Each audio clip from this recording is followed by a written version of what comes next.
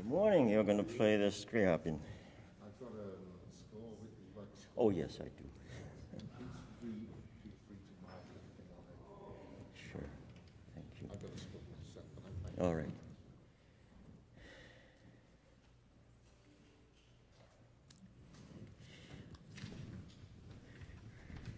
Good morning, everybody. Sorry I'm a little late.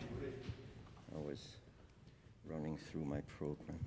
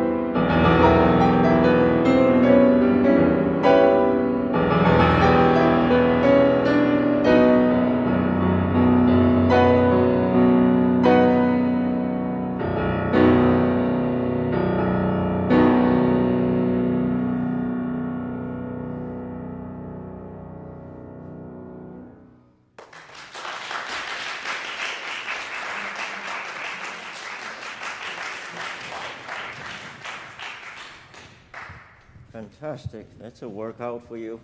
Took a long time to get in my fingers. Well, it's probably also took a lot of work in memory and all that. Yes, Yeah. not easy at all. No, it is a very difficult piece. Yeah, I was thinking this year I had 2 students playing this. One with impeccable technique, didn't miss a single note. And it was very pleasant. Now, if you think this piece is pleasant, that's a terrible, terrible criticism. But it was amazing. It was amazing that she is a tiny little girl and she has phenomenal agility. And she could play this piece without fail.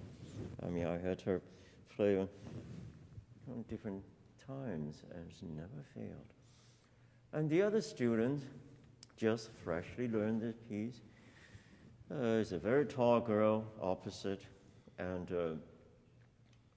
the technique can be sketchy, and the pedal use is somewhat inconsistent, and she misses notes here and there. But I must say, it's far more penetrating for me. She would just go for the kill all the time. And so the question comes down to, what are we looking for? What are we looking for when we play music? And recently, last week, I just came across, my wife always sends me these little videos that if I ever have free time, I shall watch. And it was, Horowitz at home and with Vanda sitting on the couch there, trying to endure the session. and he was just going on nonchalantly, trying a little thing here, a little thing there. And then they showed a passage of his Rachmaninoff sonata, one of the highlights towards the end, probably the very end. And just about in every single chord, there were round notes. Okay, every single chord. I had the great privilege and luck to have attended 3 of his recitals at the very late days. And he came to Boston and played the Rachmaninoff Second Sonata. They were in Symphony Hall, of course, and there was not a single seat empty. Back then, you have to buy tickets by sending your check in mail, and then you will get a ticket back in mail, 2 months ahead. And I paid $50. This was in the early 80s, and that's a lot of money. And I got a seat, which was in the last row of the 3rd balcony. And in the very corner that I could see Horowitz's face, not a hand. But I had the whole view of the entire symphony hall in front of me. So he went on to play.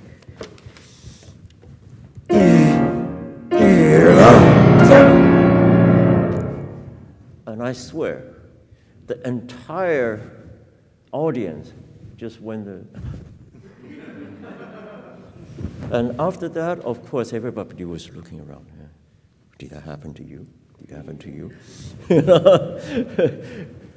And here was this frail guy coming on the stage. and then he sat down and my God, that was it. That was worth the ticket.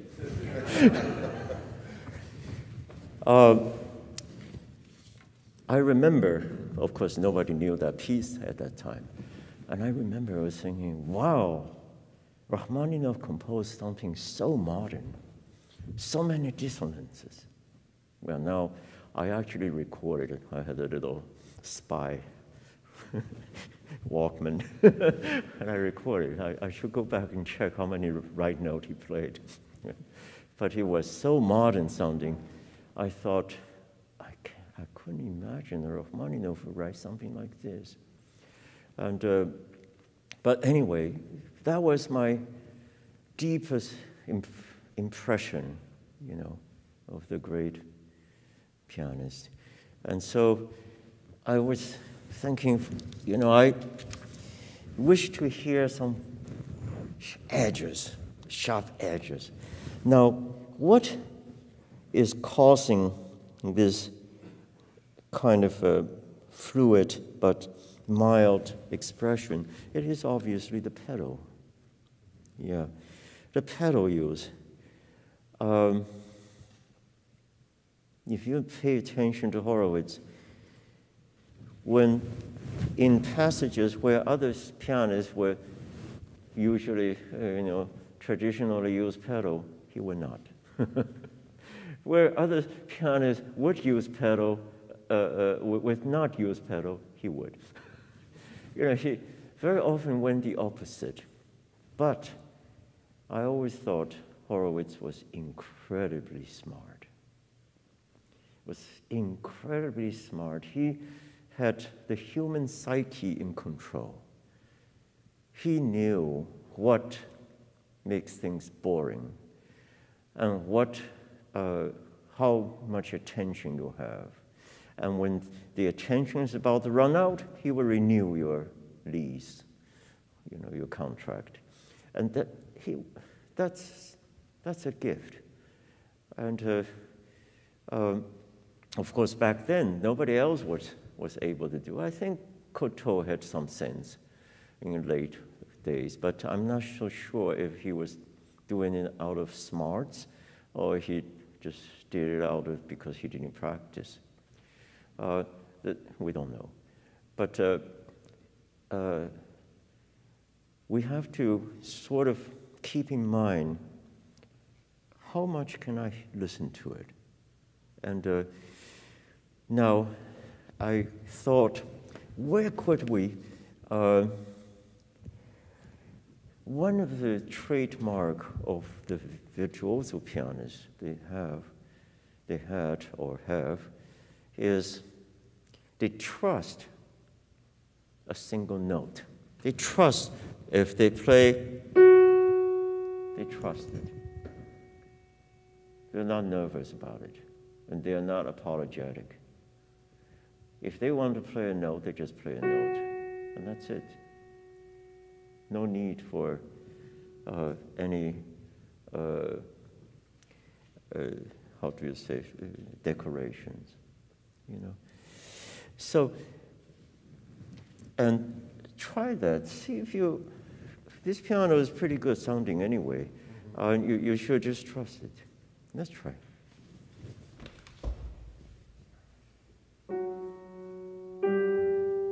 Yes, try without pedal, see what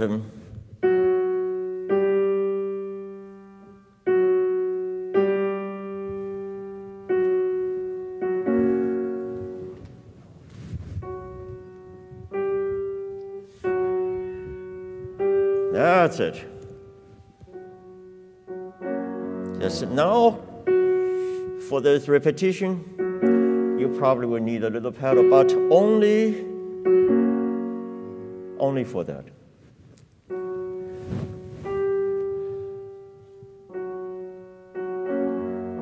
Now,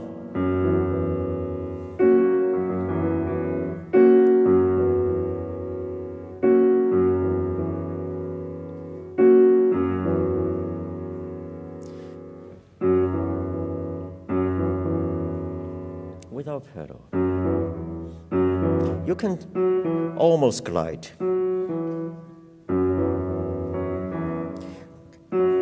Trust it. If you just pull it, it will fall into E. Yeah, D. It will skip the F. Yes.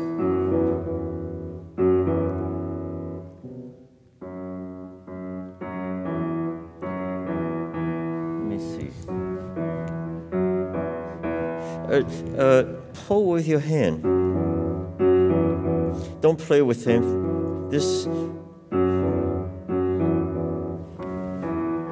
If I put this, that note holds. Just grab your hand, push it.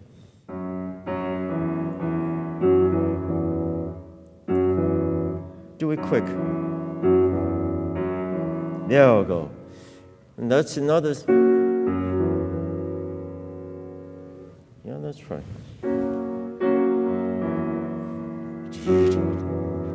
One accent. Good. Go on.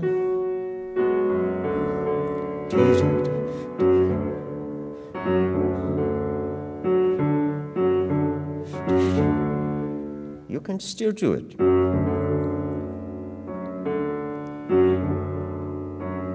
See, if we play, it's not really legato.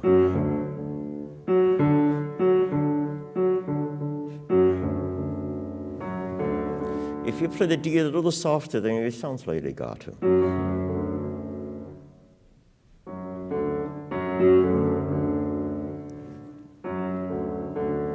Yes. This reminds me of my early study at Germany. Hans Leigraf, he made everybody practice that.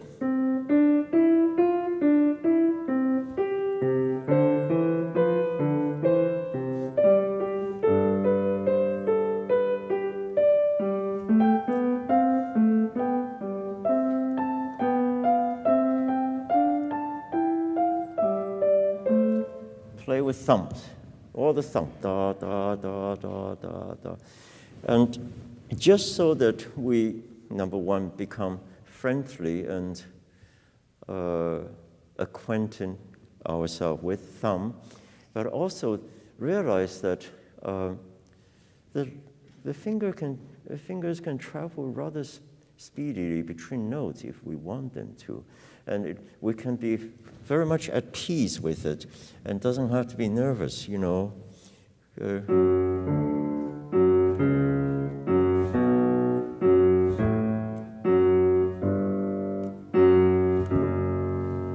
It's possible, you know. And so that little bit of things, we do this way rather than use pedal, because the pedal kind of gentrifies the sound too much, you know. It takes away the stroke, the attack. Yeah. So okay, let's go. Now the second thing I want to talk about.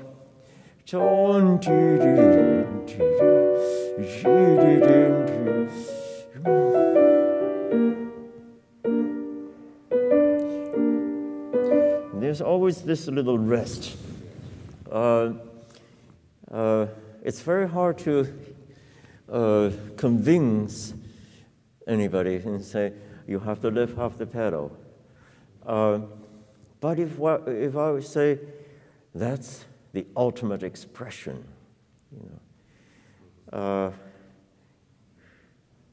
there's a lot of this kind of rhythm, this kind of articulation in Chopin, right? And the late Fu Cong, when he was teaching at Shanghai Conservatory master classes, you know, students, of course, were reacting very slowly. They couldn't do something like that. So he would do this, something showing. He would raise his hand, and so that to demonstrate that you need to come up. But the more excited that movement, the longer the movement is. If it's just mildly excited, but that rest, instead of thinking it is just a kind of a very nice gesture between you and me, we know. You want to make it known, yeah. Can we try that anywhere? Now, from the beginning, because it was another spot.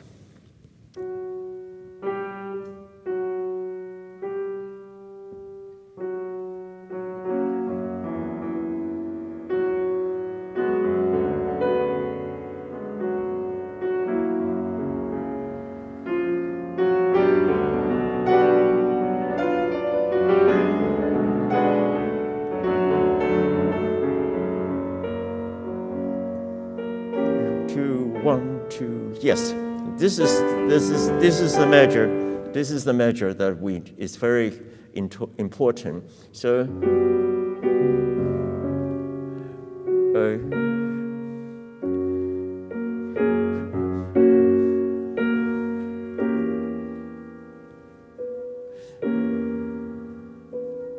I think this is a decrescendo. No, sorry. And wait a little bit, and then you start. So very often I hear the played speeding up because 3 notes are boring, so speeding up. Actually, this is the most important part where you make it finish. And then the next one begins on the upbeat. And also probably not speeding. Yeah. Can you start anywhere, just a couple measures before maybe?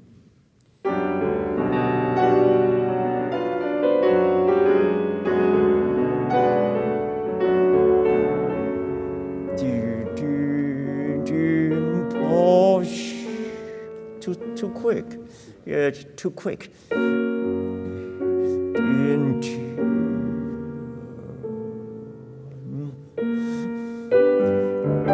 So that we understand that the next one is actually a new play.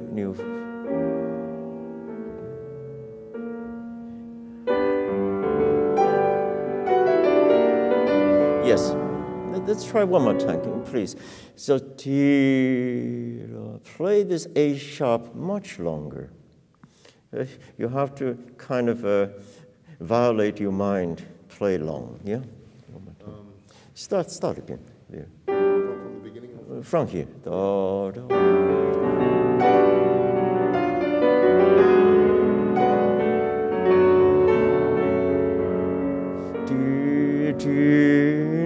Long, no, too long, too short. And then very soft A.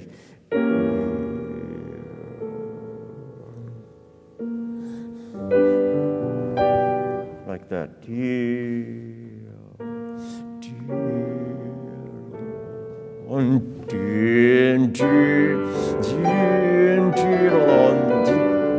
Yes.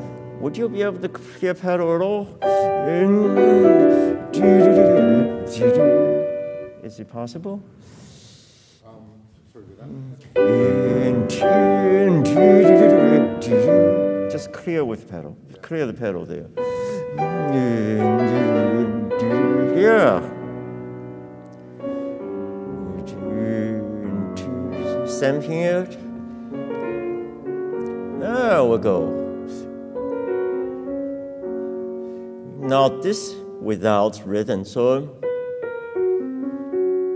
ya di da da da da. No, da di di di di. It's kind of rhetorical. Yes. So.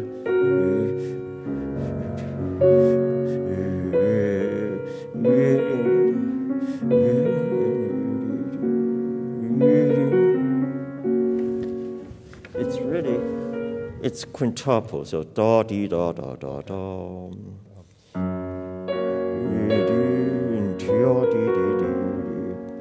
So this rest is misleading, right? Yeah. It doesn't belong to the quintuple. So it shouldn't be distorted. It should No, sound not like at a all. fifth. Yes, da da da da da da. Yeah. Very seriously, da. Because we have da da da dum da da, ya da da dum da da, ya di da da da. The you know, something final. Yeah. Good. Now, the next thing I want to talk about is the più vivo. Can you just play this?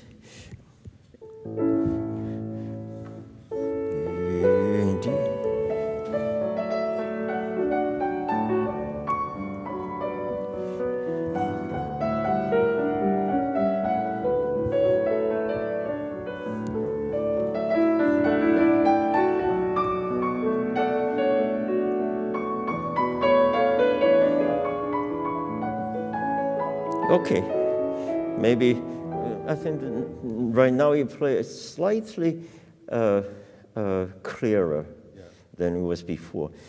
Can you try thinking that the right hand is actually a lot softer? Let's see what happens.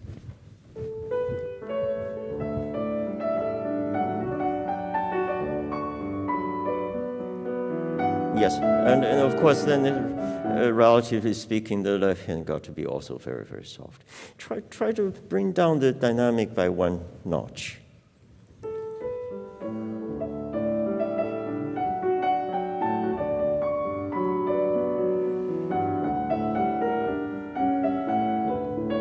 Yes, yes.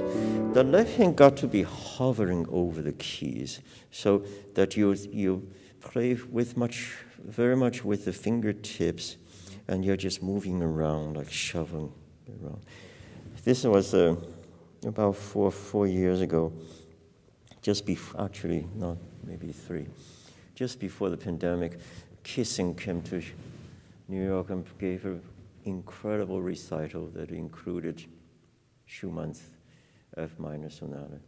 And I got, lucky enough, I got a stage ticket. And I was sitting a little bit just behind, so around this place, about this. And so I had very good view of his left hand. And his left hand was very good, really hovering over the keys the entire time, hardly ever comes up. So now, when he took a bow, this is what he looks like. And I could tell that. I was right behind him. And the right shoulder is at least 2 inches higher than the left shoulder. And I was thinking, oh, poor guy, poor guy. That's how piano playing kills us. Because, you have to keep the left hand in check. And the right hand is the one that shows the flamboyance, and the left hand, the obedient left hand. And he really, the left hand was incredibly, it was close to the keys, was always in contact with the keys. And yes, we have to, because while the right hand has, let's put it this way, why do we have to play? I don't know how many of you have seen my master class before. So if I play,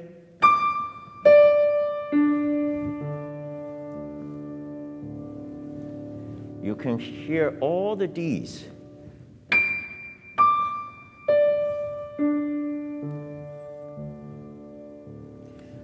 You will hear everything. And you know that I made such a big decrescendo. If I don't,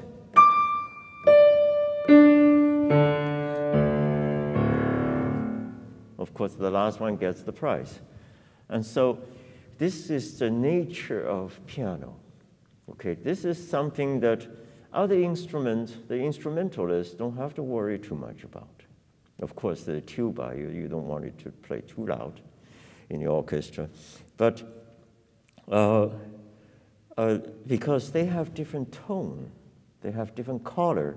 But we have a mixing board, which is called a soundboard, and we're mixed. The sound has to be mixed. So this is the primary reason why we always have to watch out the balance and the voicing, and why the top is usually voiced too. And so the left hand's duty is far greater than the right hand, because left hand's dealing with usually between mezzo piano and quadruple pianissimo. And that we still, number one, the hand is functional at a very, very soft level and not dropping notes. That is so hard. And still, it will keep the articulations alive, and etc. There's 100 other things that left hand has to take care of, just so that the queen upstairs can be free, And so I watched your left hand, and it was too active. You know, it has to be much closer to the keys. And let's try now. And so that once the left hand is out of the way, the range, say, then what happens to the right, the upper melody is that it has a very wide range to roam. Then it can be a lot more expressive, and you know, we go up and down, up and down, up and down. Undeterred. If the left hand is too high, the threshold is held up, the range becomes smaller. So this is the reason. Yeah, let's try.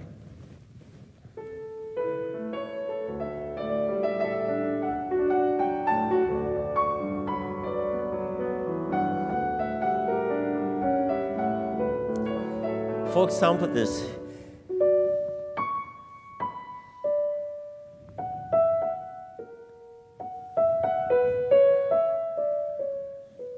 So I have probably the dynamic range between these.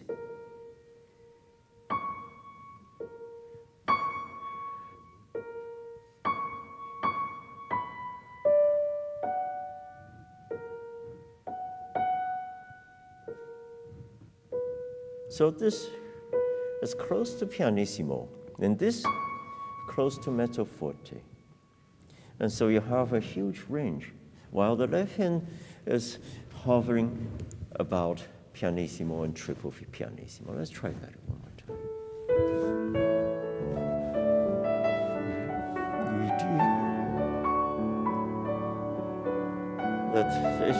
The left hand is too loud. Are you using soft pedal?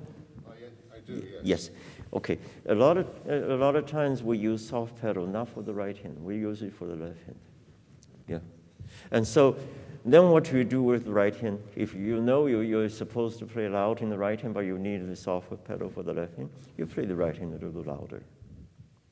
So it's this is one of those, and sometimes if we need a note up there that needs to be louder, we lift up the soft pedal just for that. Horowitz did that a lot. He will play, and there's a note that is supposed to shine, and he lift up his soft pedal and play that note and go back down. And so I used to call that the negative use of soft pedal. You know, you lift up only for one note or a couple notes, and you go back down. But it's too loud. I mean,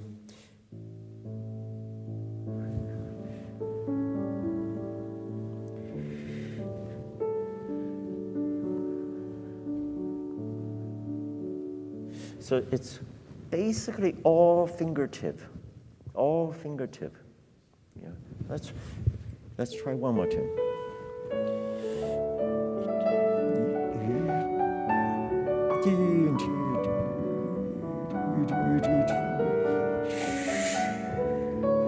Come down.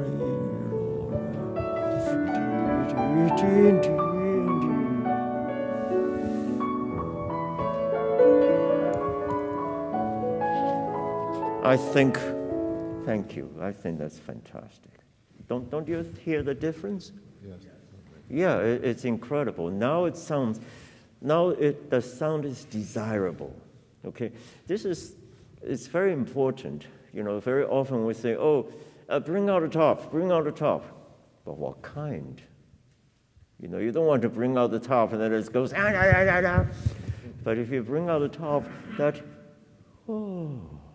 then the listeners are with you, you know. So this piece, on the other hand, is so messy. There's so many notes. Why do you think he wrote so many, you know, so thick, you know? Maybe he was trying to imitate an orchestra, but he wanted to have sonority and atmosphere, and trying to make the piano sound like an orchestra. Very good, very good. I wonder, you know, when he plays the octave twice, and then jumps up with the pedal down to add sonority to it. does that a lot. We have to be careful with the word sonority. Yes, sonority is a good word. It's the right word. But however, what we understand on the sonority, very often we think of sonority and say, oh, a warm tone, a warm and very full tone. Full tone, I didn't notice the marking of such. Very often in the late Romantics, full tones will be generally denoted by mezzo forte. Then you say, beautiful full tone. I didn't see any. And so we have to, I think, what I showed earlier. By the way, now, if I were playing Beethoven, Mozart, that's good enough. If I play Beethoven, and if I play Brahms, but if I'm playing Debussy, we adjust the sort of the structure of the sound, how we can bring out clarity. This is, on the other hand, if you need, say, sometimes we have a melody. This happens a lot in the right hand. We need to change the volume while the melody should stay alive. If we play the left hand loud, the volume is immediately loud. If we reduce the left hand, it immediately becomes soft. Now this is the interesting trick that we apply, especially to music where it was loud and transitioning to soft. Loud and then soft, very often the melody gets lost. Now, very often, then what do? You keep the melody almost the same, and you reduce the lower part. Then the intensity of the melody is retained. But on the other hand, when we want to play very loud, do we need to play the right hand very loud? Not necessary. Why is that? The piano sound, on the good piano, like the Steinway or this Kawai, that the tone, piano tone is supposed to function like that. If you play soft, it is a round, gentle sound. It has a gentle color. It is kind of has a certain buoyancy to it. And when you increase in dynamic, it becomes a little harder. And then it will reach a plateau where it is just hard, metallic. And if you increase the volume above that, it's just a matter of decibels. It has nothing to do with color anymore. The function of the color has stopped. So there is a range where we have color differentiation. So when we want to play soft, usually we want the color. We want the gentleness of the tone. So even if we have a loud passage, we have to determine, do I want still the ability, the available color changes or not? If we want, then we have to restrain the dynamic range to where this exists. Now, on each piano, it's different, right? If the piano is really beat up, it may not have much, yeah. But usually, there should be some. And sometimes the range is rather small. We have to figure it out. And after that, above that, it's only a matter of loudness, decibels. and there's no change in character possible. And that was also the reason why we keep the left hand so soft, so that we can have more of this range, at our disposal. And very often I tell the students, if you have a beautiful melodic line, you find first the range that makes it beautiful. And then you construct the rest to see how that can help and enhance. All the markings come secondary, because still, the soprano, the voice is the most pricey thing. We have to honor that. So, whether or not the left hand is very, very clear, that can have different places. It can have the, like you say, sometimes like orchestral. Are you familiar with his symphonies? I have heard some, also the Poem of Ecstasy. Yeah, from the Ecstasy, and also Prometheus. I've heard them. Yes. Yeah. I was just telling everybody in a different class the other day that if you can find the Prometheus poem, the Prometheus played by Ashkenazi and Kondrashin in London, I think it's Philharmonic. Kondrashin and Ashkenazi. There's an absolutely phenomenal recording. Of course, Ashkenazi plays just so incredibly well. And the mix and everything, it's just ideal. Then you will get an idea of a good, what you would imagine if it were to be an orchestral sound. When I see this da da da da da da, this repeating chord, he uses that a lot in the orchestra, and usually it's occupied by the brass. Bum, bum, bum, bum, bum, bum, bum, bum, bum. And they can be dark, boom, boom, boom, boom, boom, boom, kind of ominous, or it can be a bit brighter. But when I see that's what I hear. And so not always in total pedal, it's a little edgy, And of course, when it comes to the lower voice, da-dum, ba-dum, you have to use less pedal. And don't worry about it. Oh, is it going to be too choppy? If you play soft enough, choppy or not doesn't matter. Da-dum, ba-bum, ba-bum, ba-bum, and also, if you play in this hall, for example, you don't need much pedal for that. Let's see. I don't know how you manage some of those things. It's already quite a accomplishment, really. I find the ending of it. It's impossible. It's difficult.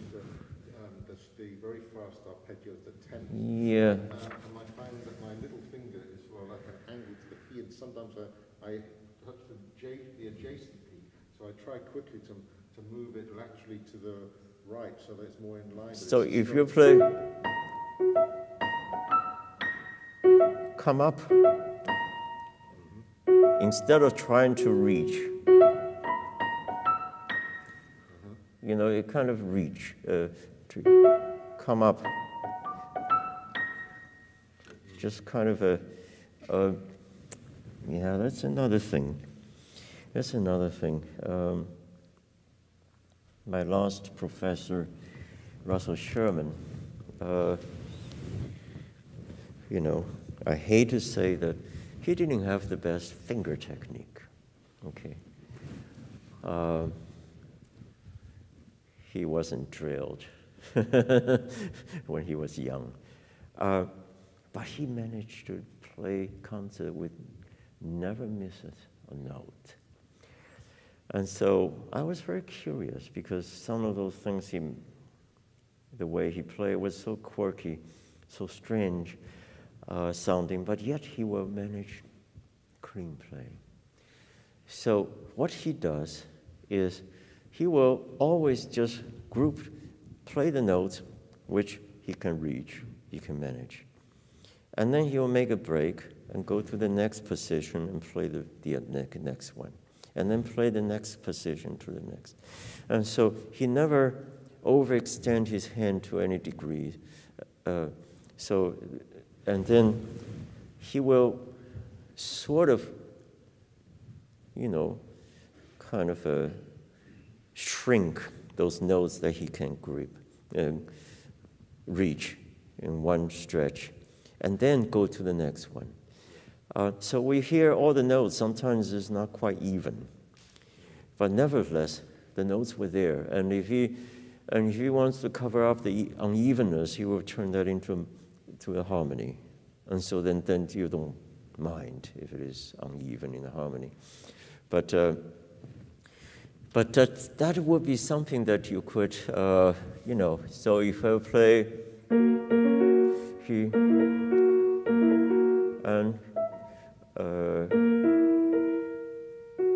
and even though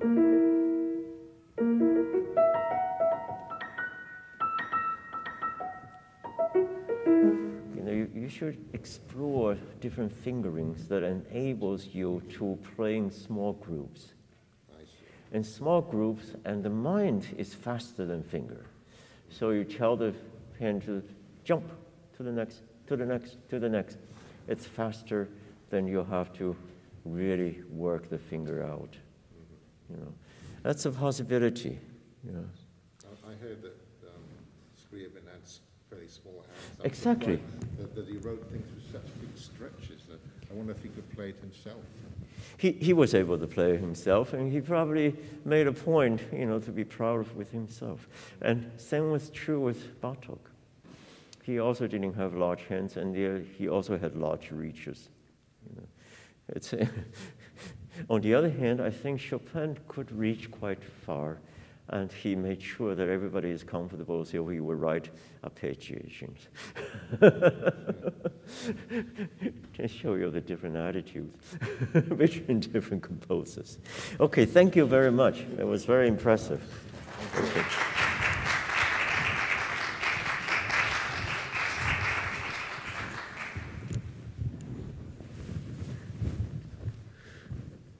Okay. What are you playing? The first scherzo of Chopin. Oh, okay, wonderful. Thank you.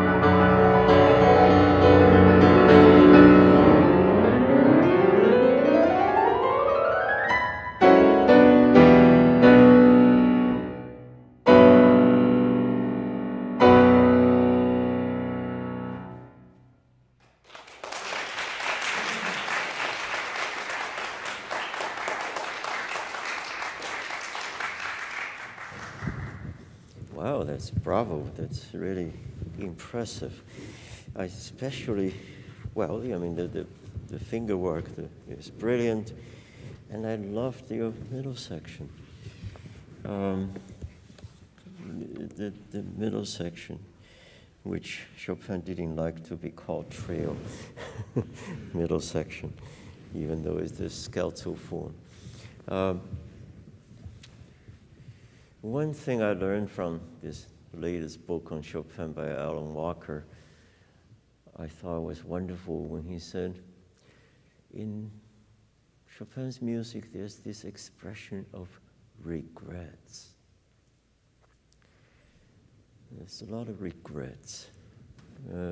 He suggested that Chopin was sad that he was rejected by the recruitment of military. Imagine that. Now here everybody's trying to get out of military. He was not happy that he was being rejected on the basis of being too short. I don't know who was shorter. I get confused now. We have two very, very short composers. One is Schubert, who was also exempt from the military service because he didn't reach the height. One of them is 4'9", and the other one is 4'10". I can't remember which. I'm confused now who is 4'9" and who is 4'10". They're tiny. They were tiny. And no wonder, George Sand nicknamed Chopin the petit oiseau, the little bird. He was very small. But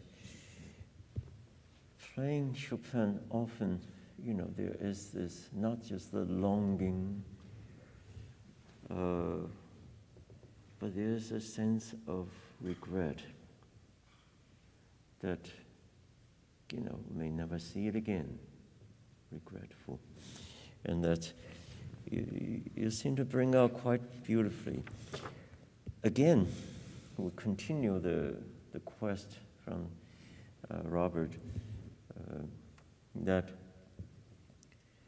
we need to have differentiation of height, dynamic. I call that dynamic shaping. We have a melody, and we need to shape it dynamically, so that not every single note is the same dynamic in the melody, that we have a little clearer shaping. Then the melody, the shape of the melody comes out, and it can be much more expressive that way. Can we just start from the middle section? Just this, yeah? Can I ask you? Yeah. Because this is reduction of Urtex, and normally I used to play Chopin with the reduction of Paderewski. Yeah, okay. So personally, I would like to ask you about one way. Yeah. So I don't know if it's for the reduction of it's by Chopin. Okay. For example, when the middle section starts, Yeah. we have increased mark, and it goes to crescendo. Yeah, yeah.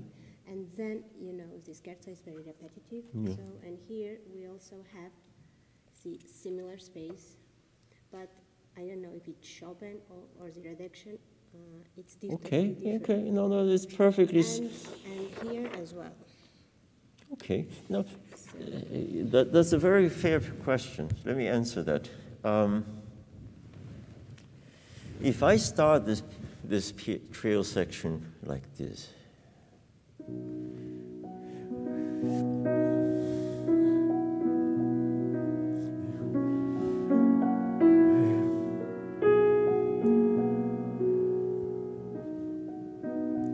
if I start very, very soft,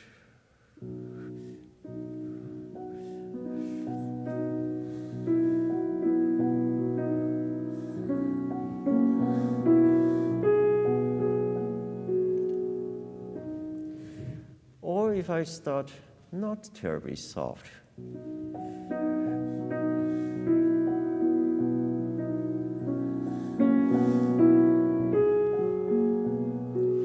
By the time that it is the second time, we already are familiar with this, and we are coming back, and we're not terribly soft anymore. But when you first begin, I would probably think it's in pianissimo. So.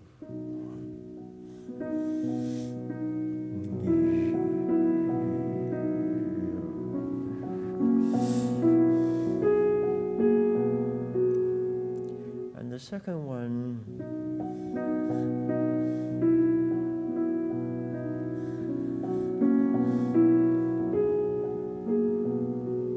so it's justified. You understand what I'm trying to say? So I don't begin the trail section by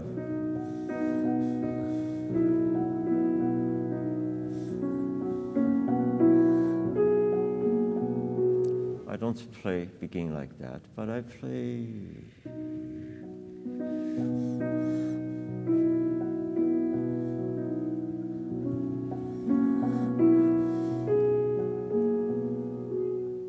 Because it's the first time. Can that be much softer than that?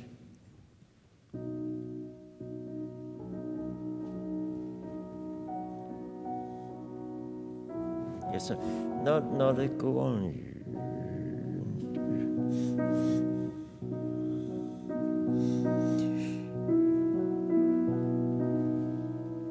And then we're somewhat in the dynamic.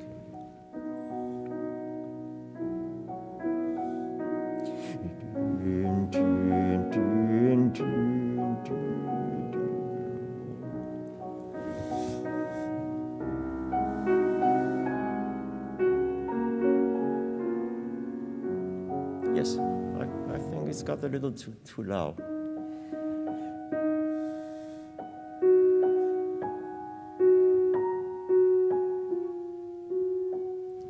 If you can do that, Claire.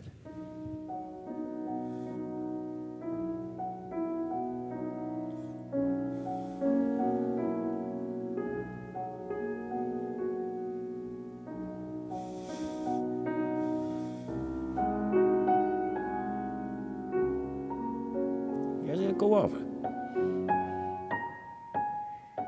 Keep shaping it.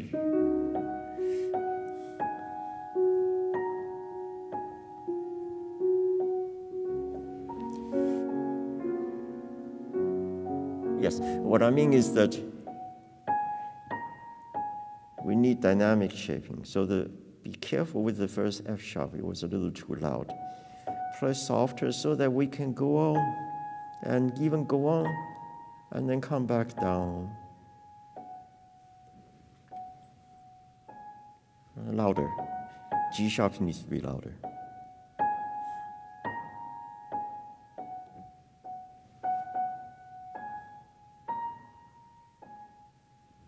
Very good. So can we just try the...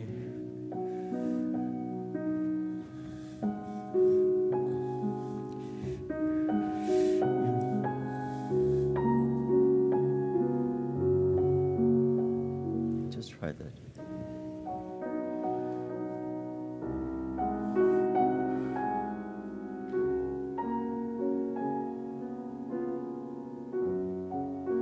It must be the piano. Let me just try. I think it must be the piano.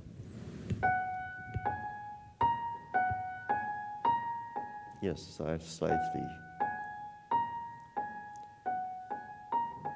Yeah, the G sharp is a little gentler.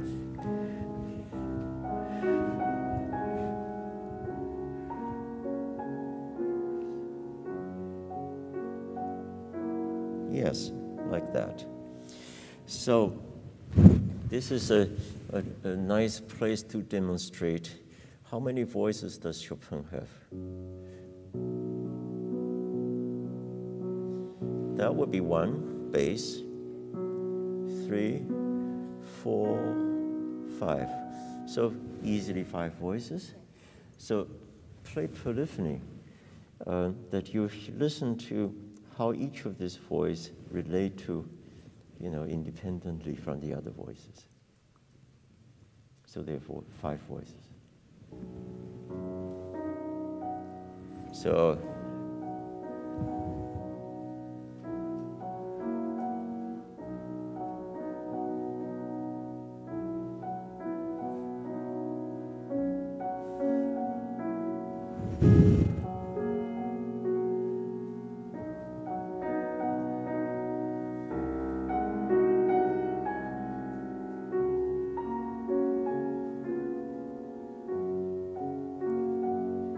that's much better. Now, one more request.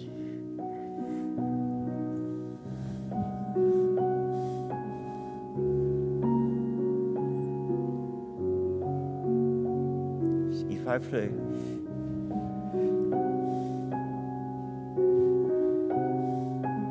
delay the G sharp, then we'll hear. So delay it and play louder. Yeah.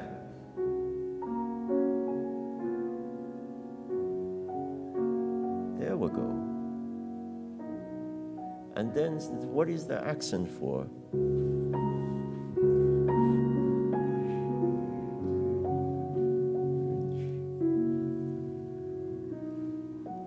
So it's for that.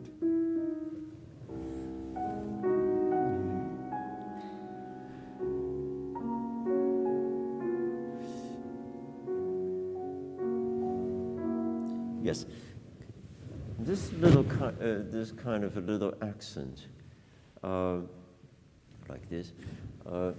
What are they for? Can anybody suggest? What are these little signs? If you were a teacher, I assume many of them you are.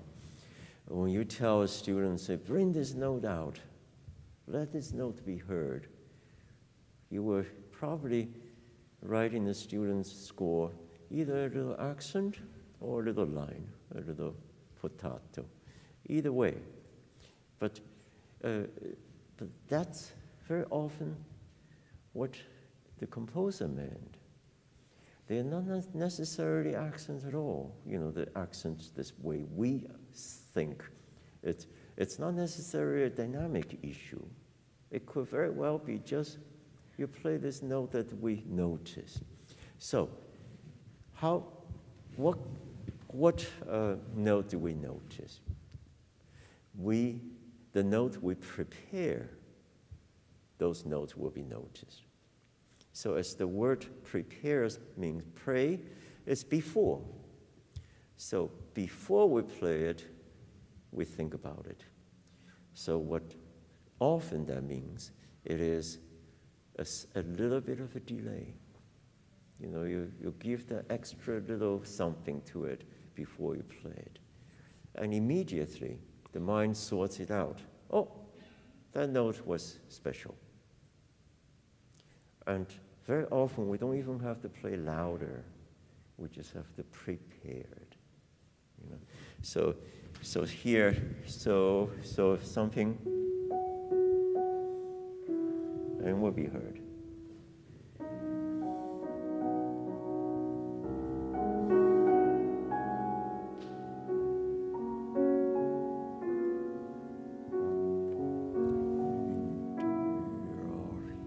Yes, this one has no.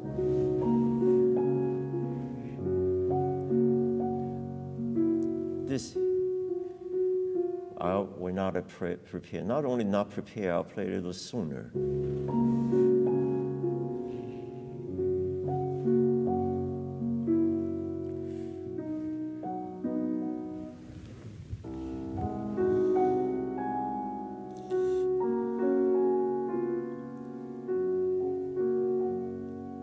Can you play play this softer?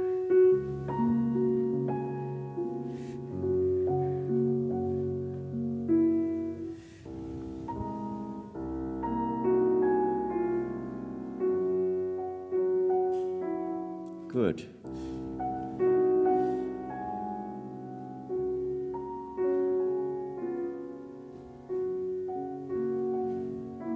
There we go. Yeah. So these are the small little things. You know, we only need a few small things, and they will really serve the character of the section very well. It's all about, you know, human attention. You know, you do something that the listener wants to hear, and they catch you, and, you know, something that happens, oh, I want to keep listening. I want to keep listening. And that's it. And that's enough. The rest is out of the focus. You know. It's like you're looking at a picture. You know, the good photographer would tell you what to look at. And they want to, and sometimes they even blur the background so you don't see or you don't notice. But there's always a focal point, and that's important. Okay, let's go to the beginning. Yes, the two chords are fantastic. This despair.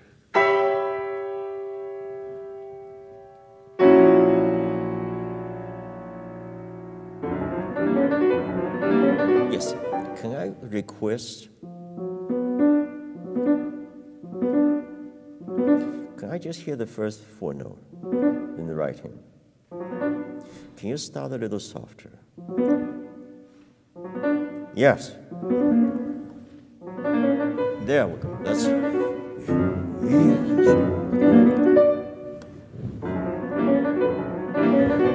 Yes, yes, and also come a little later.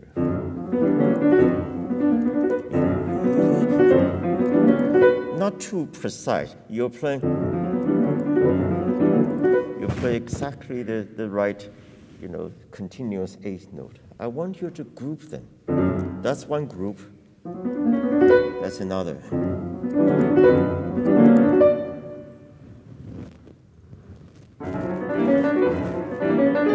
Yes. So, can I hear this? So,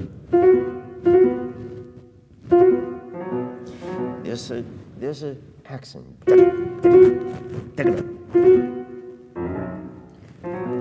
Can that be a little faster? Yeah. It has to bite. Good.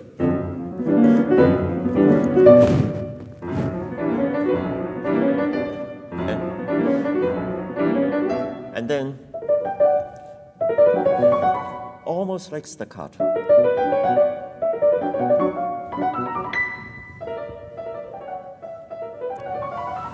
Okay. It's the second finger often that is the lazy finger. So making sure your finger is striking, the second finger. Play just once as an exercise. Yes. Yes, but with finger.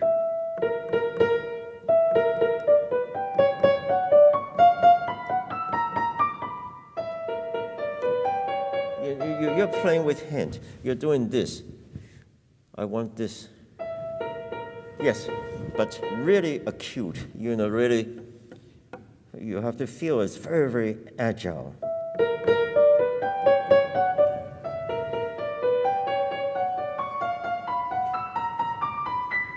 Okay, now play.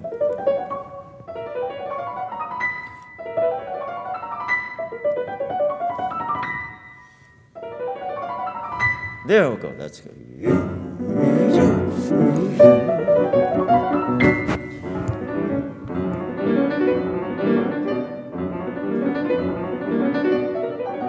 Yes, I want you to separate the group.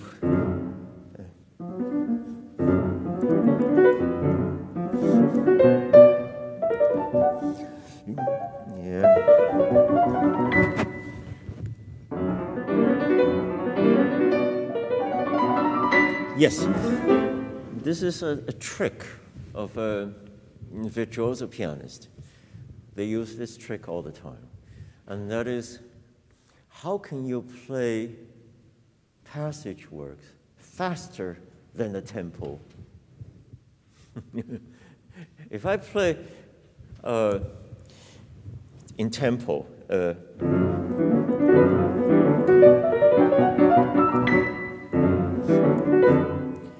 now in the same tempo, I play fast.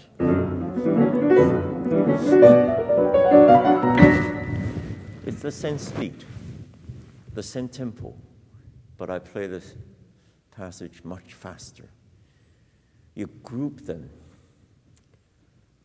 making sure only that the last note, the last beat, that arrival note, the beat, is on time. Not early, not late, of course, not early. And so what does that mean? You delay the start of the passage. You delay the start of the passage, then you have to shrink that passage, and therefore it's faster. But you are arriving at the same time, the old timing. So that's why I'm saying, and this is, you can see clearly that's what Chopin was asking. That's why those little slurs, that separate them. See, here he has a slur from this, and then another slur.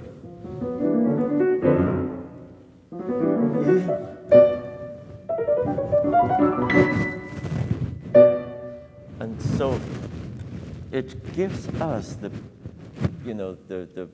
opportunity to do this kind of things. Then it can be very, very brilliant, but not terribly fast. Yeah. Let's try.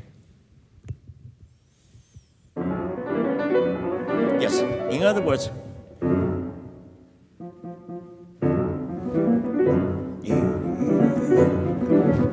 you hear that. You can hear both my hands entry.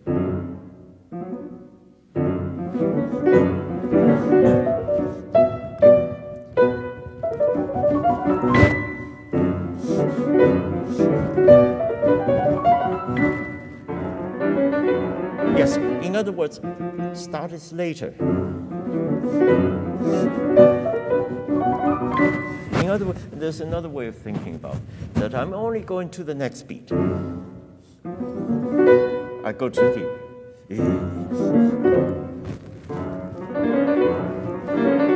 yes.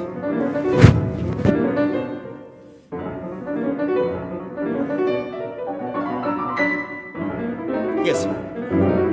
Yes.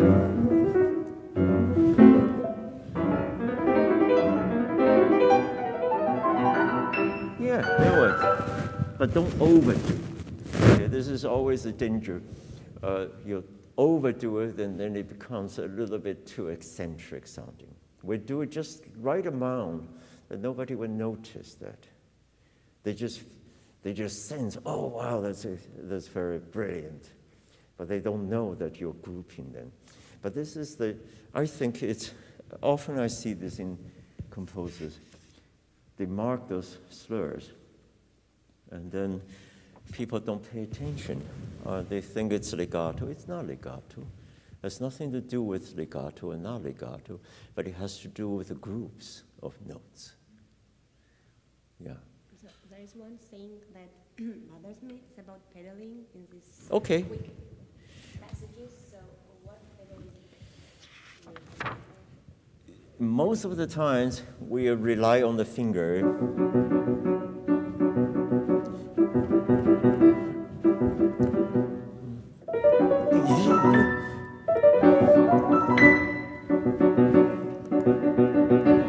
If you play just like this, it doesn't need pedal. Right? And then the C.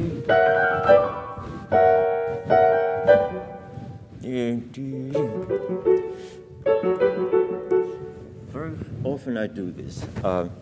If I want to make, how do I want my left hand to sound?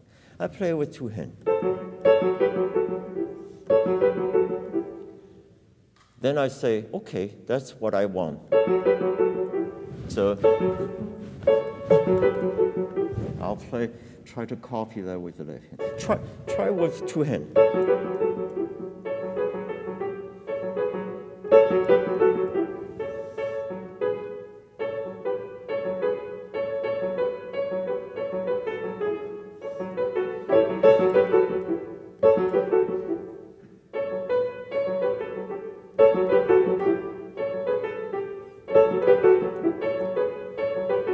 Good. Now,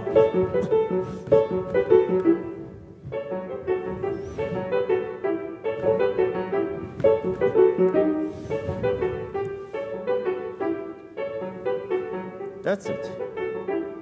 If you copy that and get the left hand to do that, then you are free of pedal. Right? It sounds fine without pedal, right? Right? And so very often it's like that. Do we need a lot of pedal? Yes, we need pedal, but usually they're so short that you don't hear them. What are the pedals for?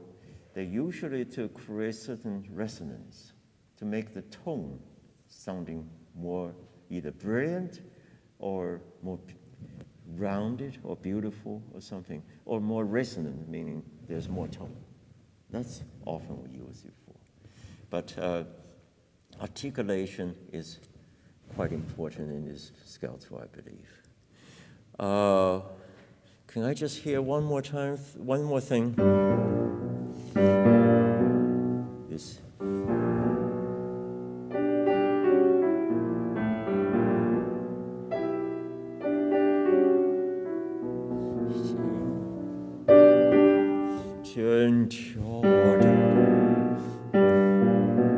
Play with two hands.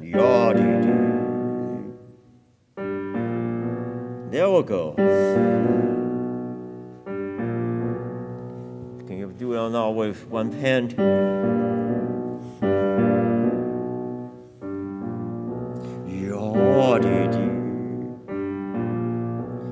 So what we did with two hands,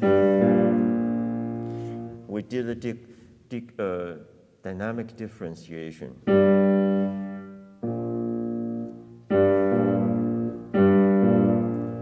And also we were able to connect. So the connection we can use the pedal for. And then, okay. So this is louder. And then with the pedal, and pedal off.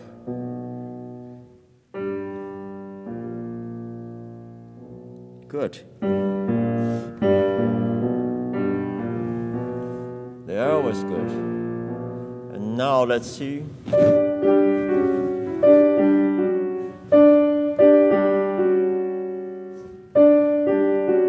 Play with two hands. Two hands.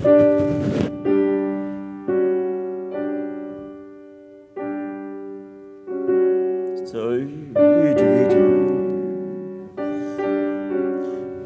I feel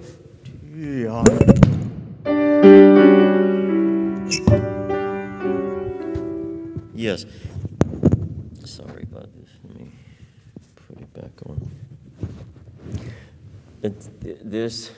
There's a little crunch.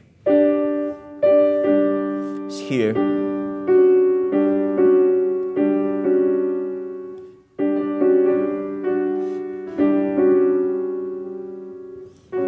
Yes.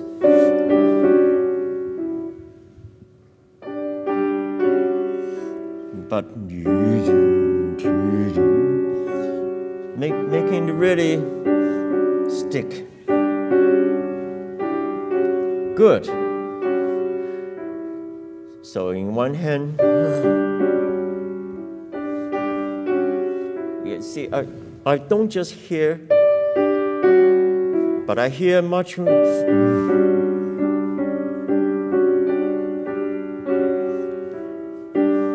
But I'm not bringing out this note.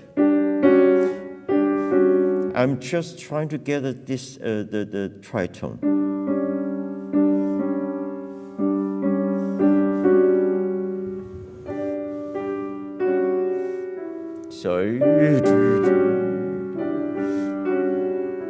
Okay, so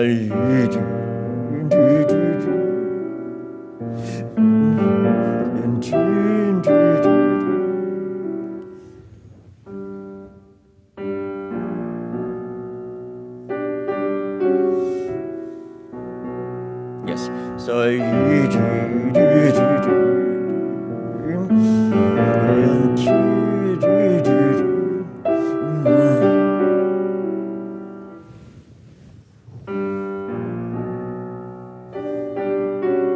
this two note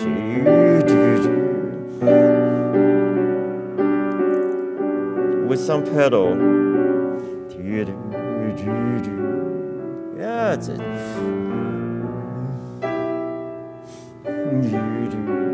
Fast. This has to be fast. Should not be slow. Yeah. Now there's articulate. So.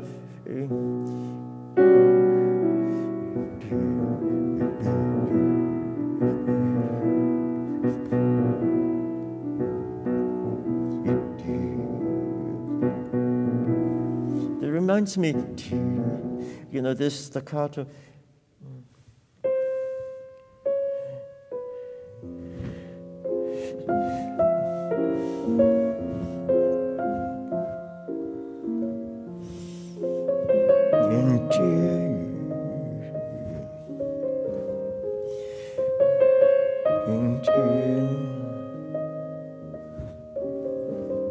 There's a staccato there.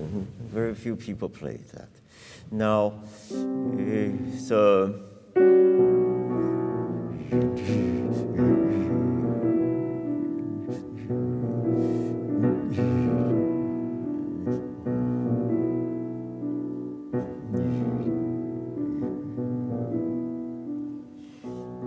So, you're afraid of staccato. We are all afraid of staccato. Yeah?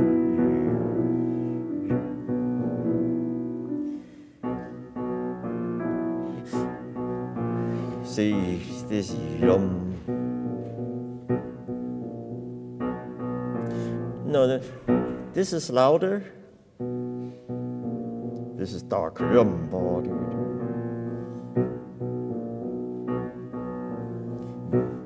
This loud and then fast. Yeah, there was.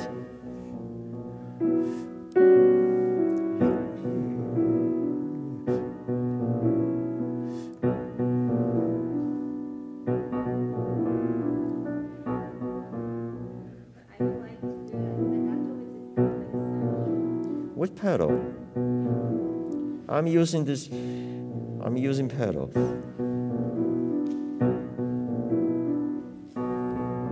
No, this is without pedal, and now pedal off.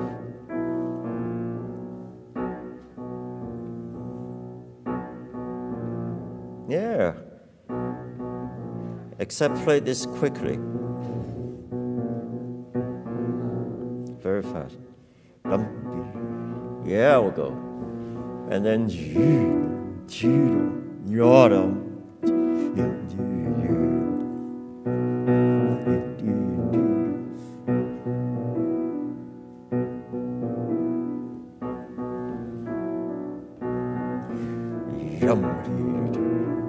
this is, I think this is an accent. Yum. And then stop. Yeah. And then, and then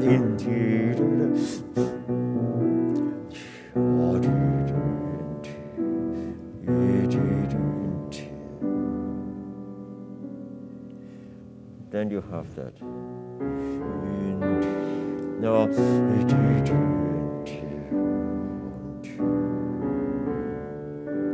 Softer, but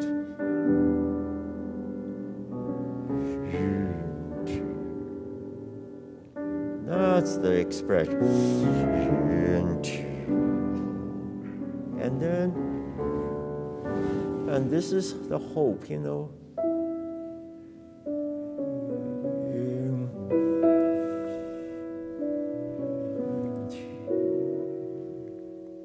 You know, wishful.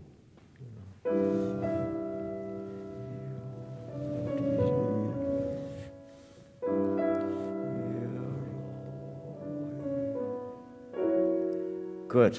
Now, go on. Go on.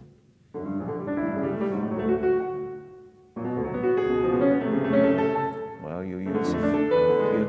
you're very honored. You play all the original finger.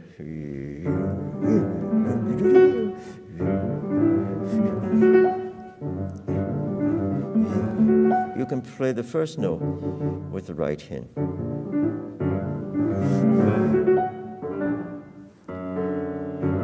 Yes, so like this.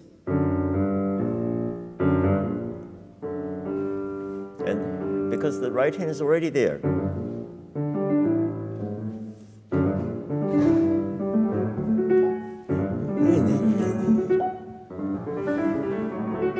Yeah.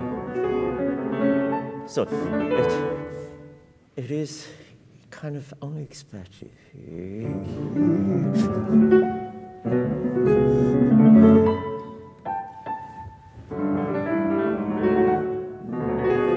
Yes, but don't go so fast that I cannot hear the notes.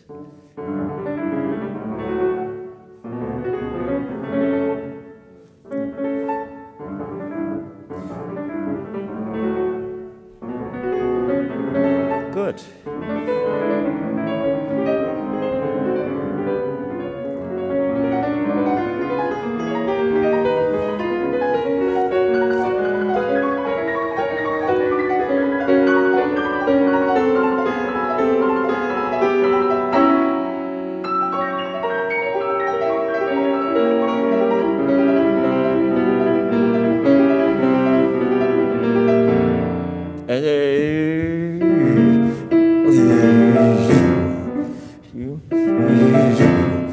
You can.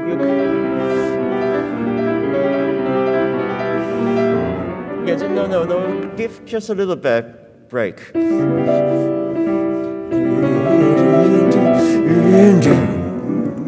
So we. Yes. See, that's too fast.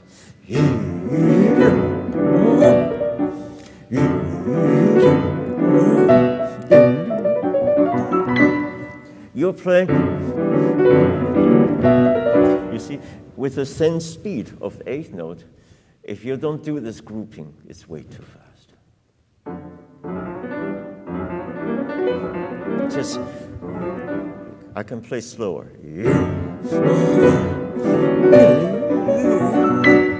That's much slower, right? Or I can play a mess.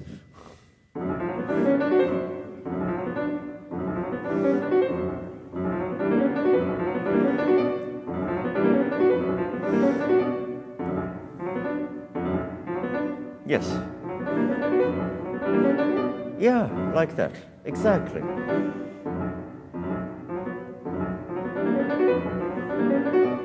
And this, you achieve two things. You achieve both the passage faster. You also achieve the first note of the is clear.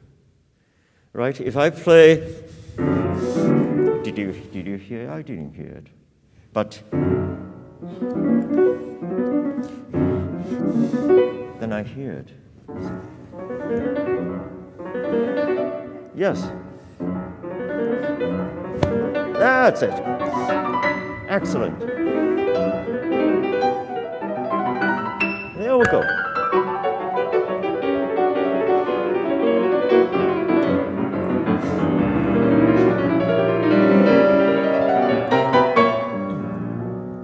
Excellent.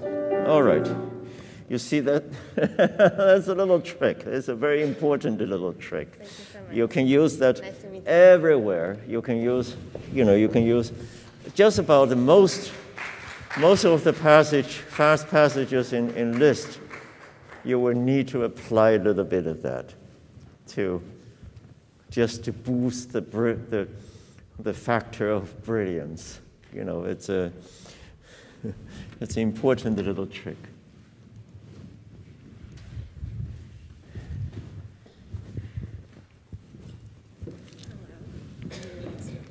Okay, all right.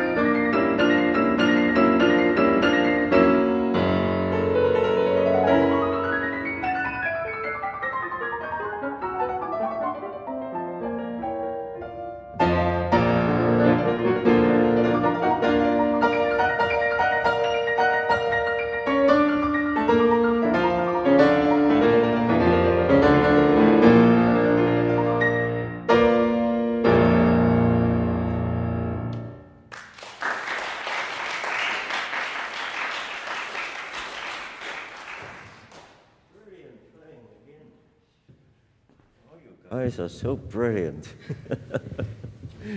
What is it to teach? Your right hand is fine. The left hand isn't.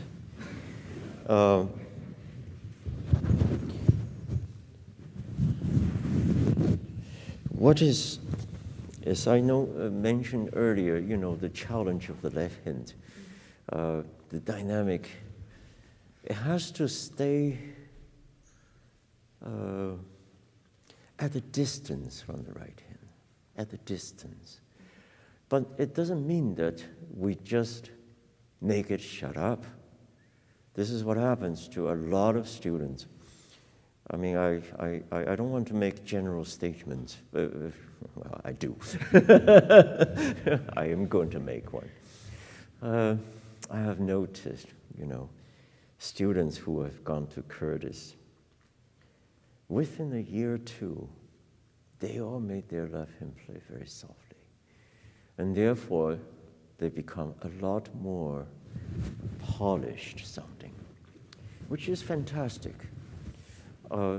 Often, you know, other students, well, they're just listening with some envy and saying, how do they do that so nice? But they just play the left hand soft. But now, are they soft and responsible? That's another question. That's another business, okay? A lot of time, they're soft and they're dropping notes. That's not responsible. Other times, they're just soft, and it's like authoritarian regime, and everything is right hand, and everything is top note. That's no good. We have to cultivate the left hand, you know, more stringently than the right hand.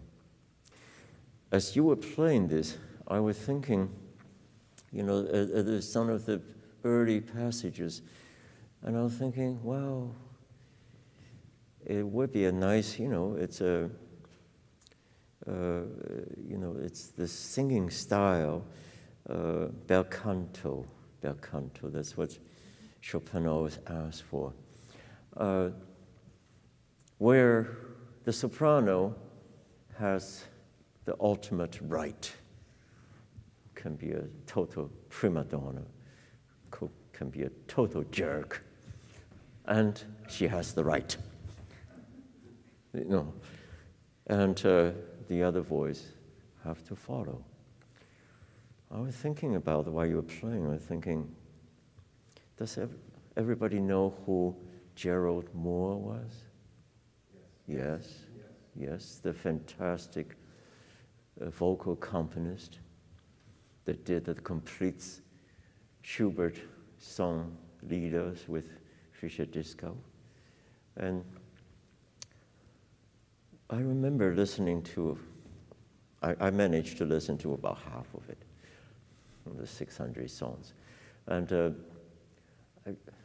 one thing that Mr. Moore usually did, he was very gentle. He was sort of dismissive. It's almost, it's like, I'm just here, but please don't see me. Don't write about me. Write about the soloist, the singer. And of course, he's far better than that. Far, far better. He was very, very interesting. You know, we can learn a lot from what he was doing. He watched out for texture, for one thing. Okay, he would not smear the tone, so that let the singer have the thing to fill in the warmth and things like that. It's amazing what we can learn. And I remember, you know, I grew up listening to the two singing the Winterreise, and it's kind of engraved in my mind until one day I bought a CD. This is long after Gerald Moore has passed away. It was Alfred Brendel playing with Fischer Discount, and I was thinking, oh, this is going to be very interesting. I wonder if Alfred knows how to accompany at all, you know.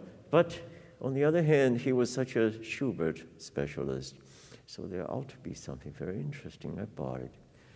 I bought the CD and I listened. I remember it was during the days I had a little retina detachment in my right eye. I was, you know, confined to a chair at a certain angle for 12 days.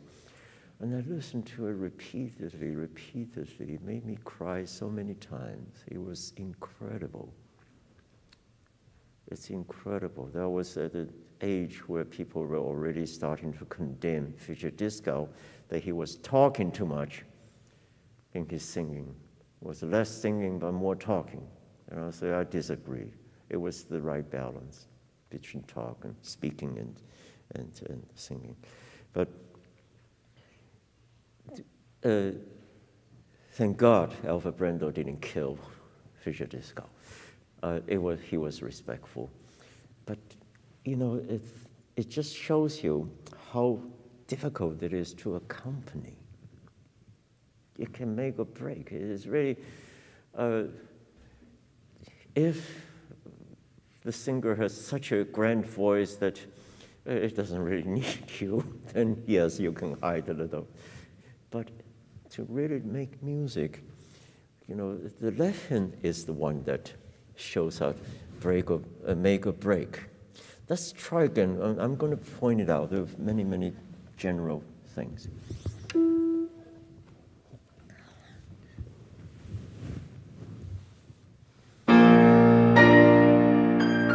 So, for example, right away, I will have this and the bass, and then this.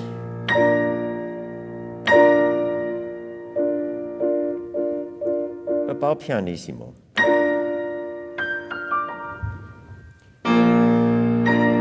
Yes, make it a little darker.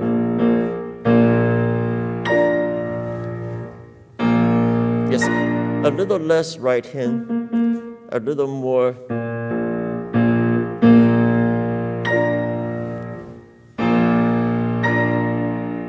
Yes, much louder in right hand.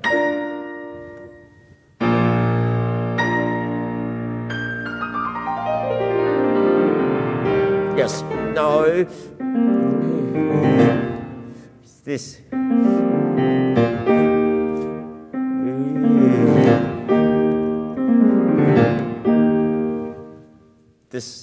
There's a single note.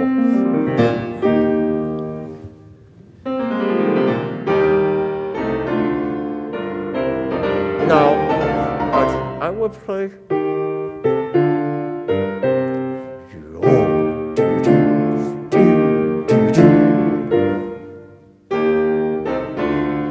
But no staccato, but articulate.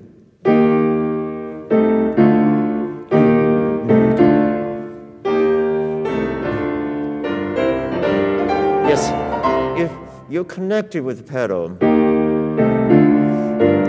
without, you make sure we use pedal, but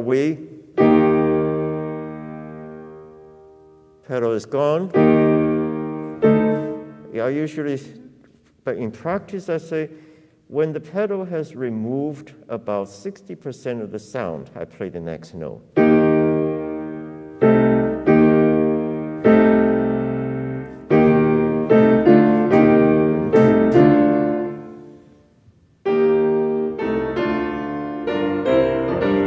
So, right around there, I play.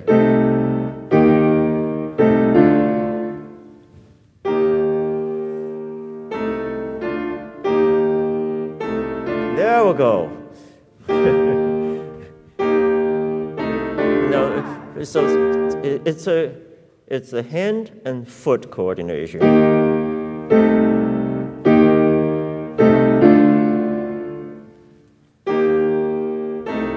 Good. now, separate them.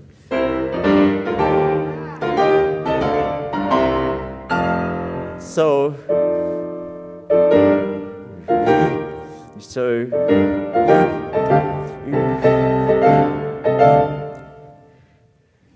in left hand, when we come up higher in the left hand, we play honor more of the thumb. When it goes lower, we honor of the fifth.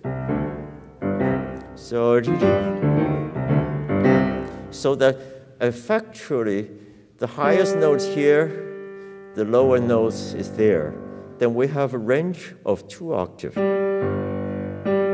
rather than 1 octave. So top, bass. I'll try. Okay. Just do it one slow.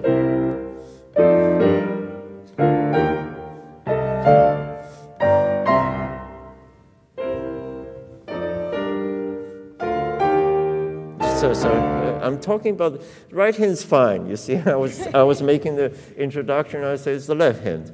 So left hand, thumb, equal, and lower fifth, fifth, fifth.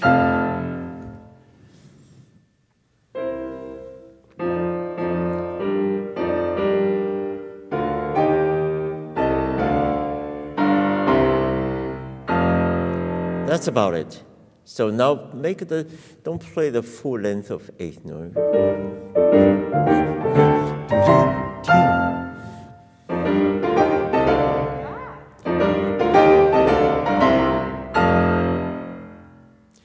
Good.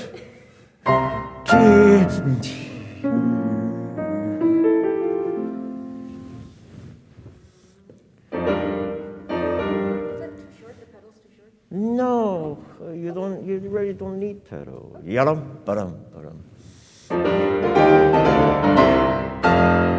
See, the left hand has got too loud.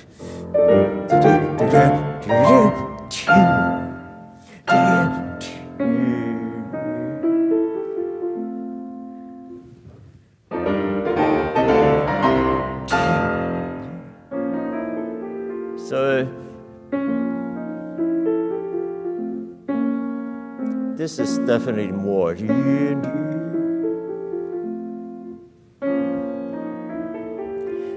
And now this expression,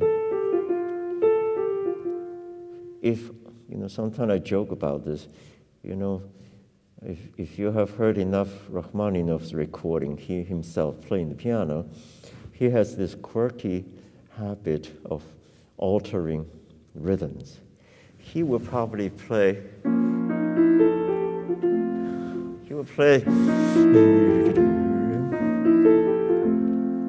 So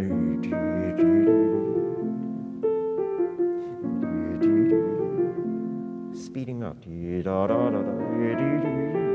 No, not slowing down.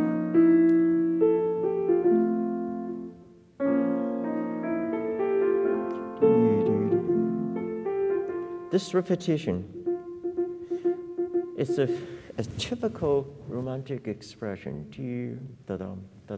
Very, very cool, very laissez-faire.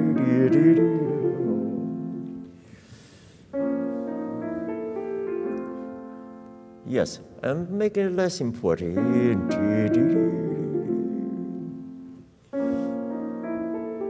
It's only to accompany this. So,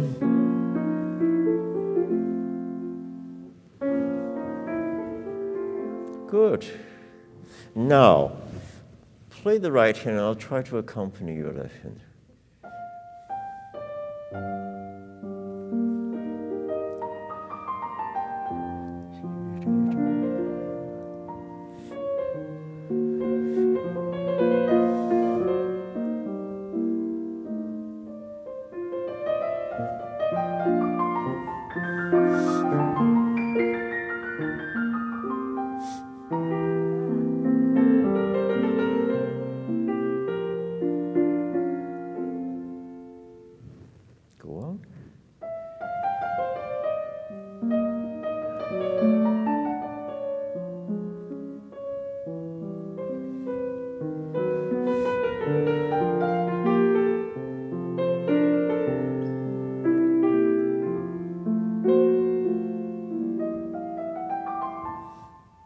Yes, you see, the left hand can make music sound very free.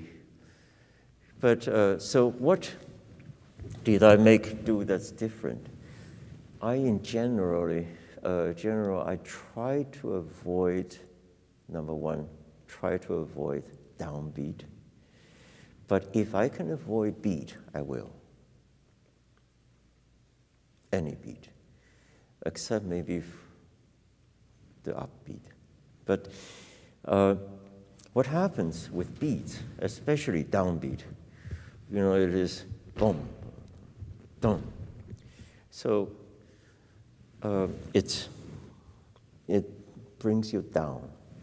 You cannot be flighty. Also, and that has the character of more, for me, it's a little bit too militaristic. It's a little too, controlling, authoritarian. So I use the other, what I just did in the other, with the staccato.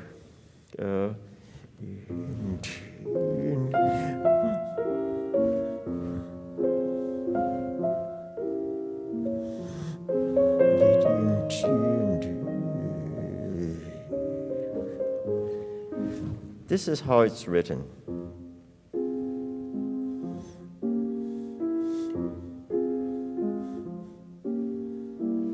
It's actually staccato, the basic.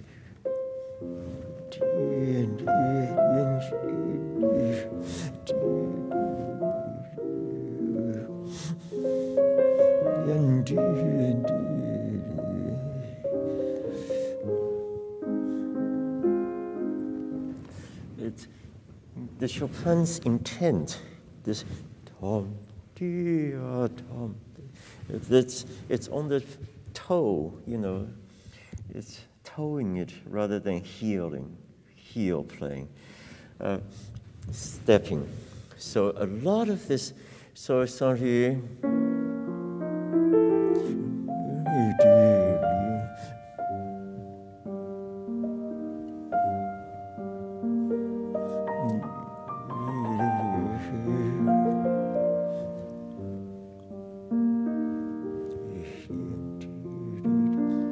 So Chopin often writes very long pedal, and we have heard 100 times already that on his piano, on the Pleyel, that's how it should be played, long pedal.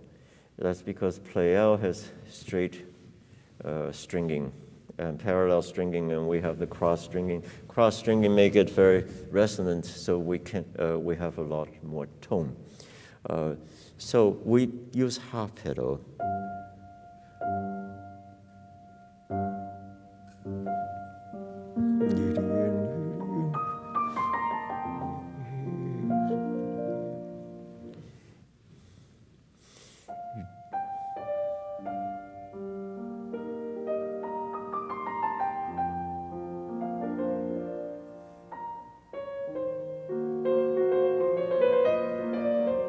Just this is such a problem. It's really quite crude. We shape like the note.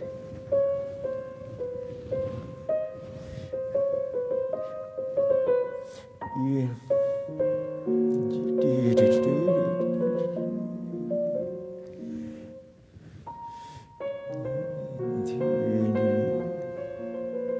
Yes. So the thing we watch out for, anytime that we have to make it softer. So this, from here on, decrescendo, and then back.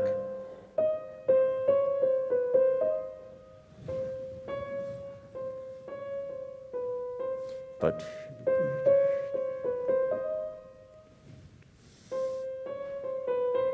very good.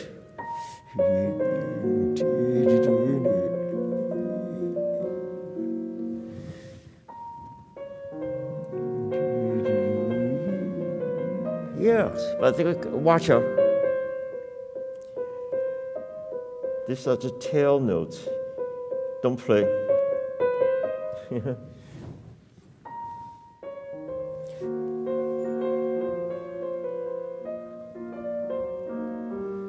Yes. Isn't that interesting? That the D.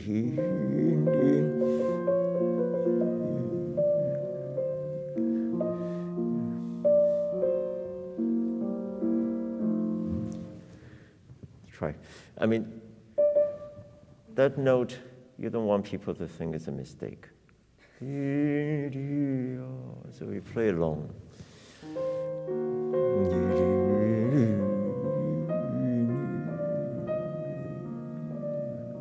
Yeah.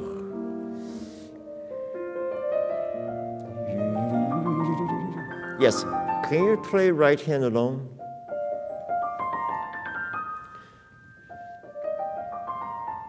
Yes. Do you really want to make that stop?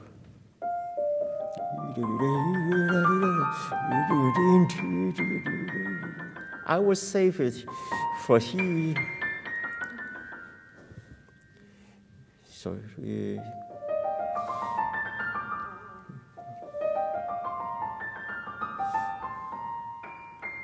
Yes, one more time.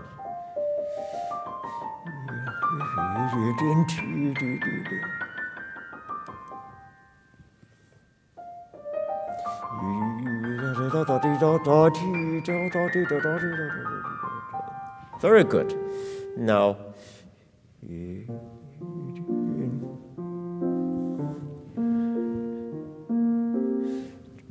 pianissimo.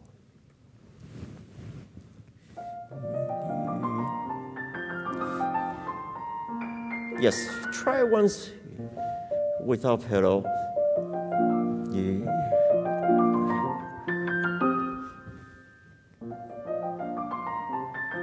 Yeah, but you are going to hold.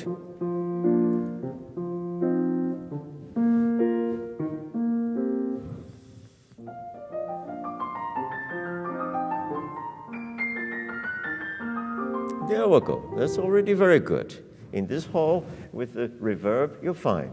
But yes, let's do a little pedal.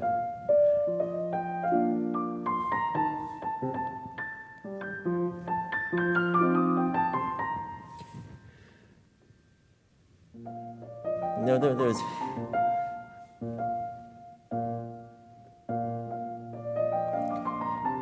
Yes, can you?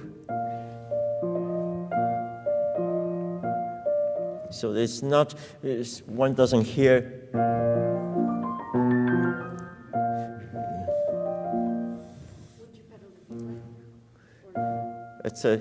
This is a use of pedal that goes this fast.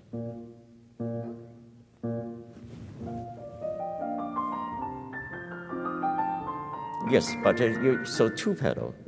One here, second.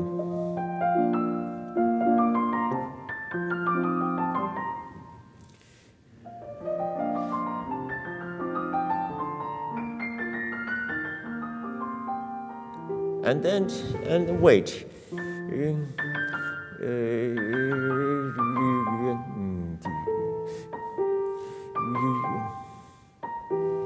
As much as you need.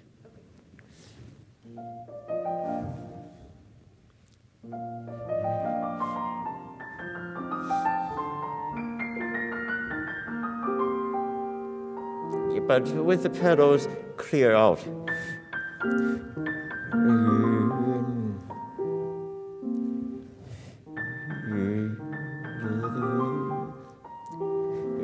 You finish. And then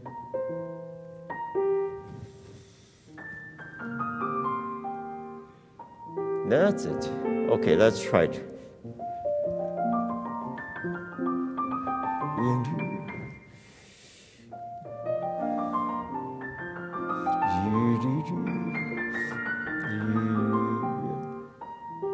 That's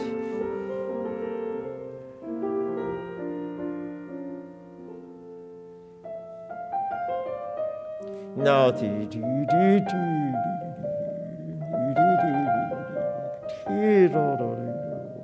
this is a little hairpin. It's longer than an accent, This, everybody used it, starting with Beethoven that I know of. I think Mozart even used. This unexpressive marking. So, yeah. So, it is written on top of the G.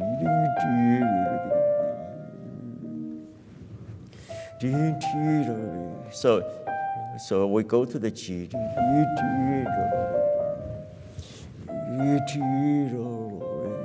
And then and come, so you press down, you lower, come out.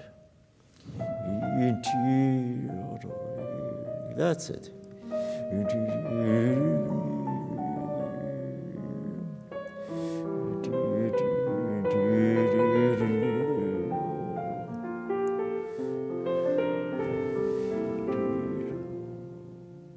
Good, go on.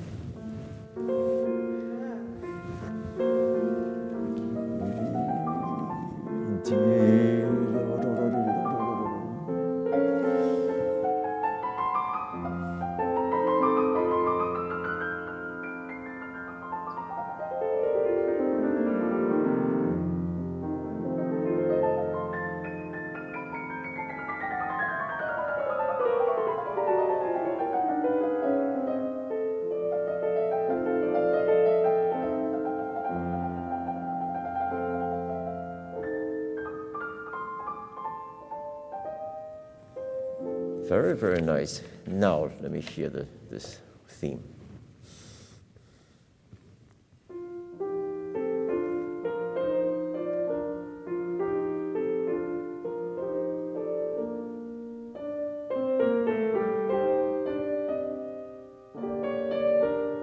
Okay, can you play the right hand for me?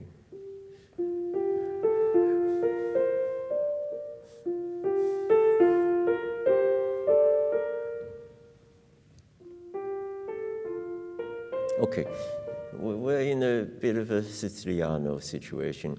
1, 2, 3, 1, 2, 3, 1, 2, 3. So the 3 is soft.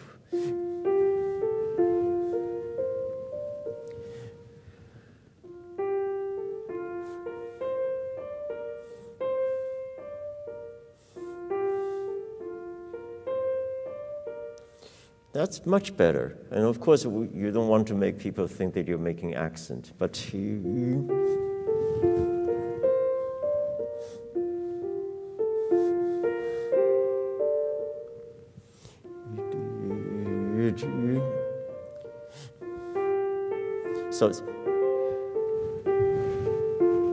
the first one,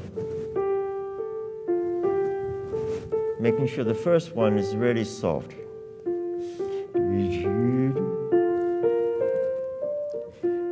This got to be soft.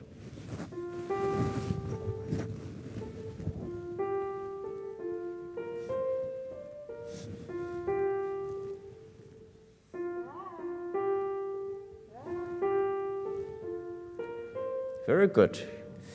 Now, so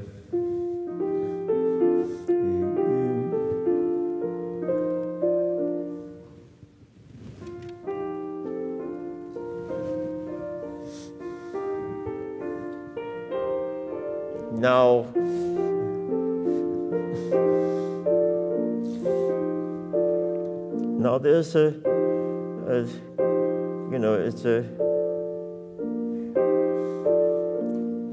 your friend is singing with you now.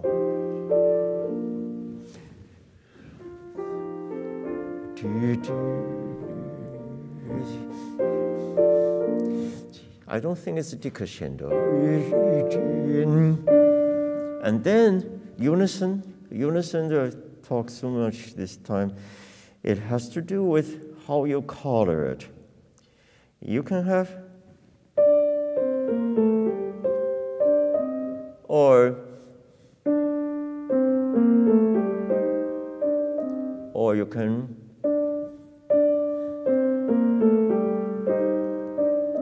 I usually watch out the unison, for the unison.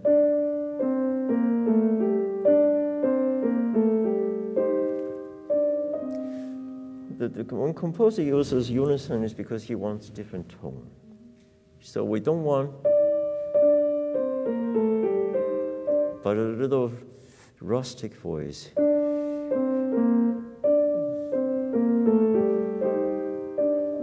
Change the voice. That's too much now. And also, this is a scale. It's a descending, and in melodic lines, it's decrescendo.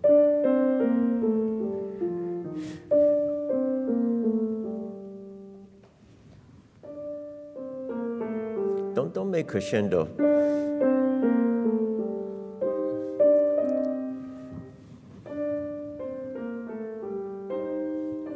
For me, it's still too strident in the right hand.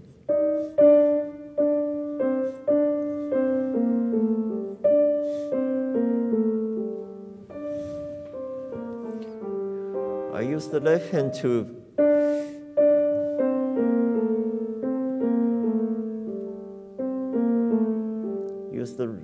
to help the right hand. The first note is your right hand, and then left hand.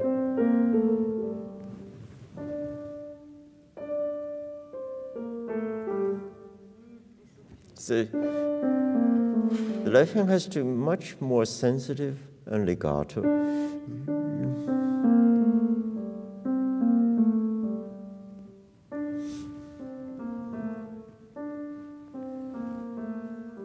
There we go, that's very good. Let's try it together.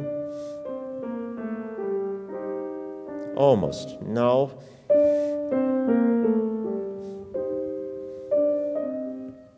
this is like a bright-eyed.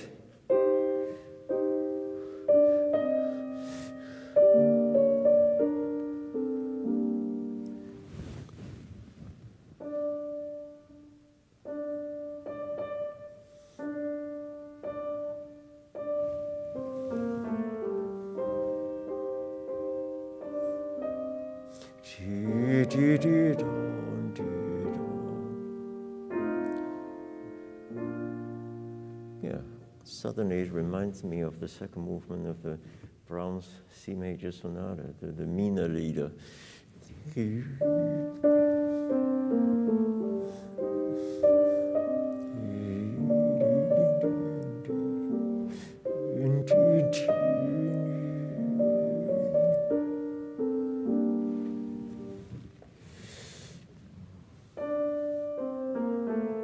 No, that's too rough.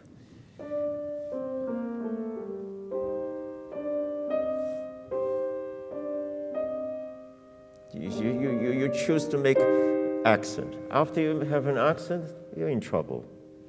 But if you don't learn not to make accent, then you have other opportunity.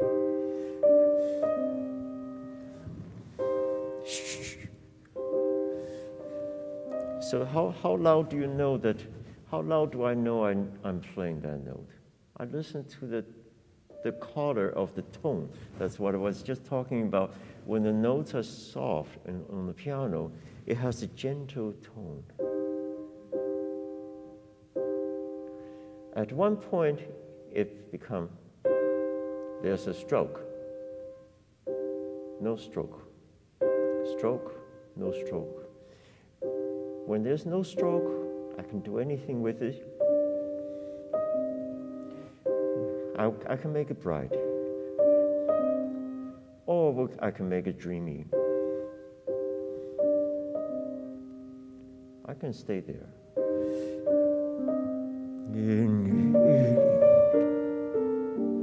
Or I can make it bright.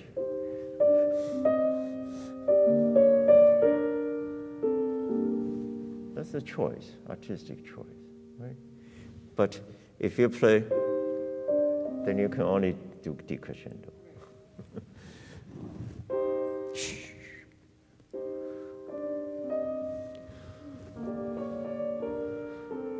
Very good, very good. Just one little thing. This I learned, sometimes you learn from from your own reviews. I was about 22, I think, no, 23. And I was invited to play a concert in Germany in a festival.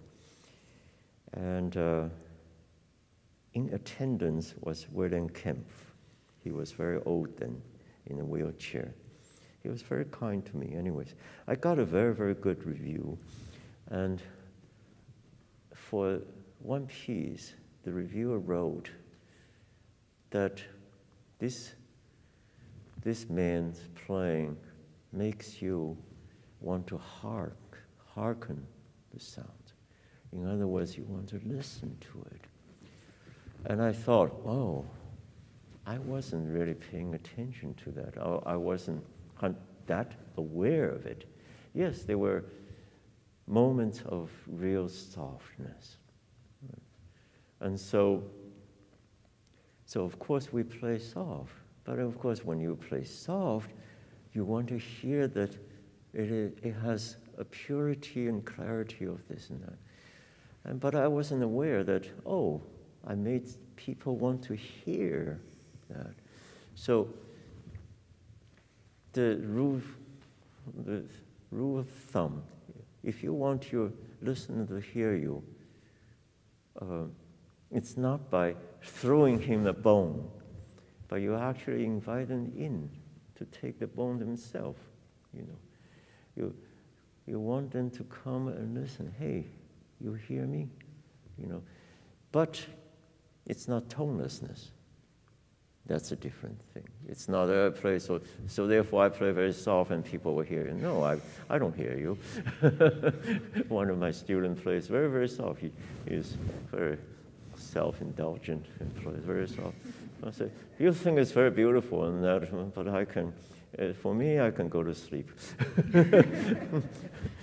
But you attract people's attention.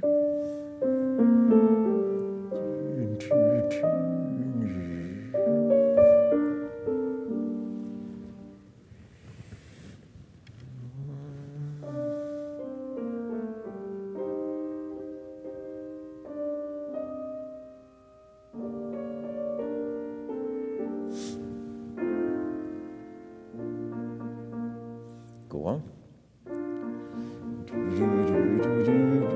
So I think it needs a little timing because this interval needs a little time.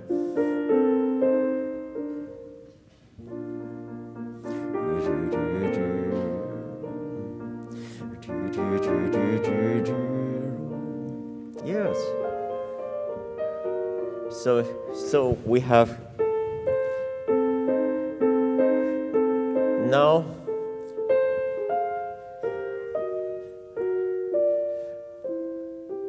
so it carries on this interval.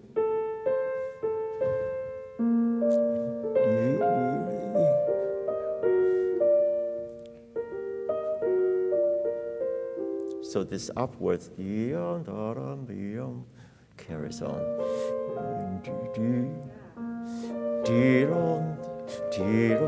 Yes. So this is a hemiola. 1, 2, 3.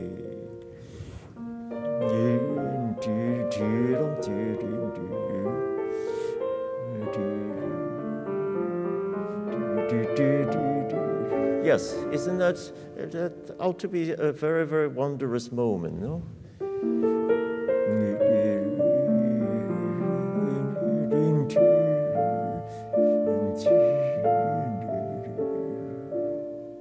I think it's a wondrous moment, yeah.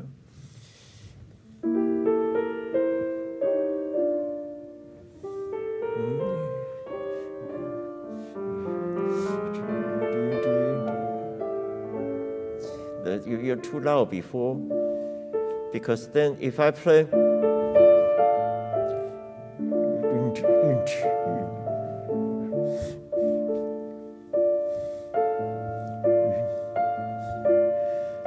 this interval,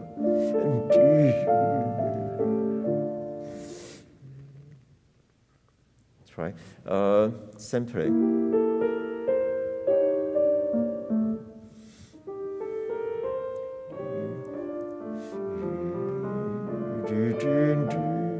Yeah, excellent.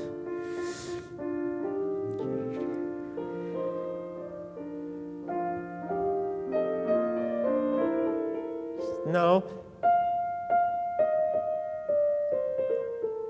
you have to use timing.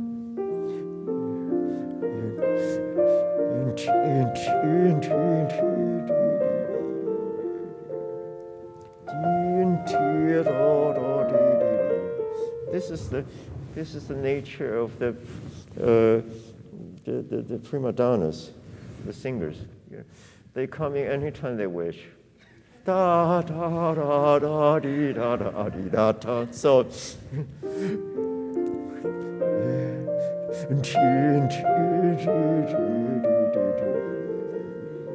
they're not going to follow your rhythm.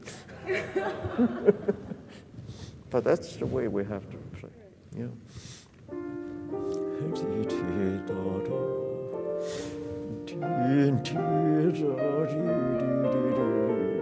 Very nice.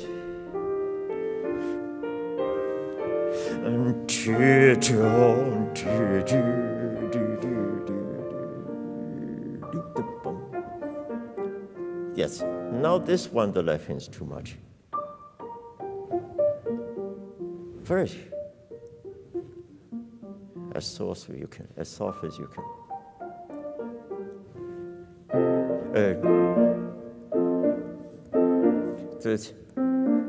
The top note of the left hand.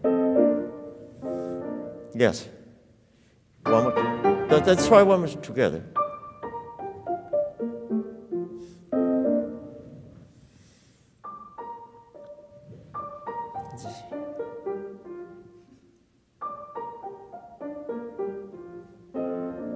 Yes.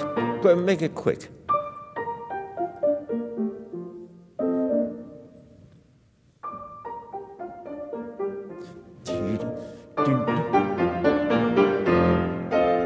That's too much right hand.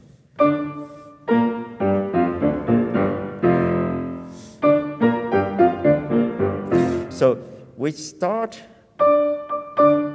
almost mostly here.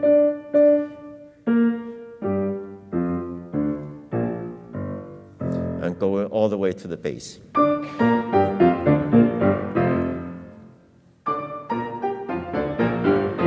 So in other words, again, this is double octave, means unison. And so we have a lot of choice. So I choose the middle with some top. And then, now almost no right hand. Left hand, gradually only the bass.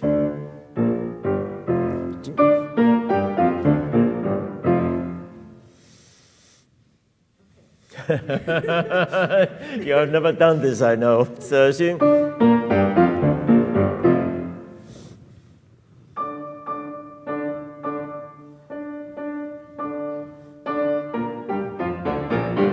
yes. And this, what happened? Why do we do this kind of? Well, I mean, I do this all the time. What can I get from this kind of things? You remove the mechanical aspect of piano playing. I mean, if I play,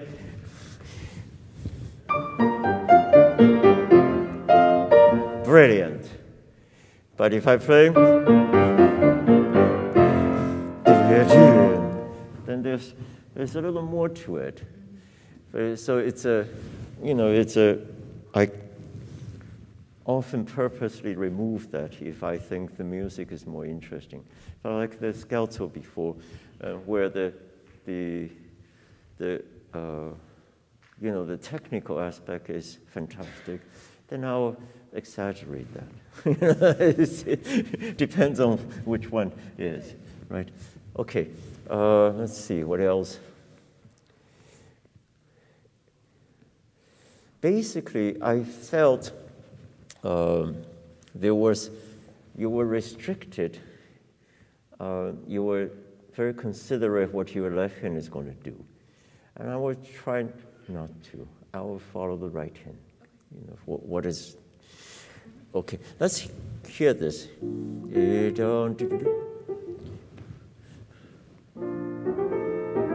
Yes, but staccato. This is...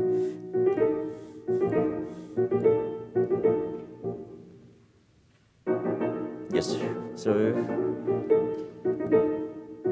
the left hand as soft as you can.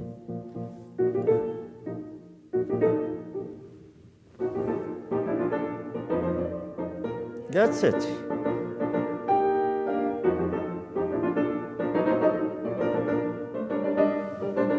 Yes. So the left hand right at the key.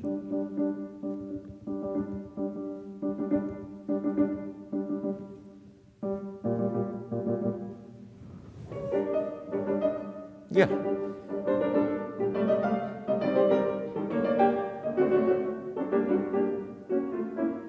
That's the sound. That's the sound I think it is. And so now play the lento.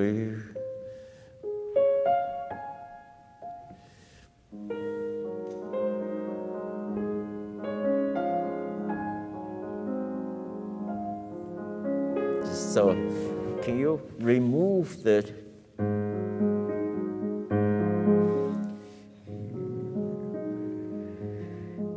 This is where we really can get a lot of idea that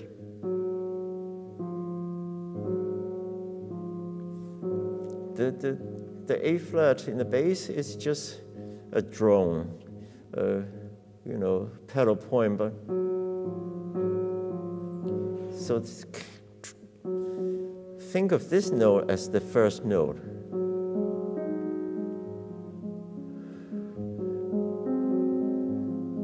And of course, this harmony requires resolution, so this is softer. Yeah.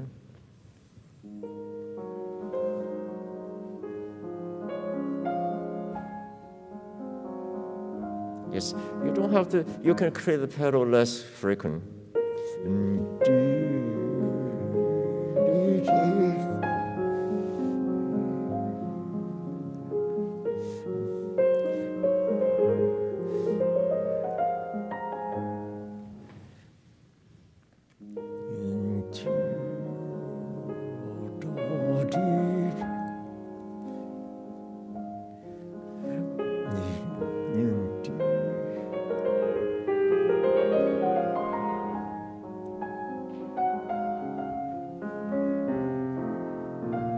Here, now let's try.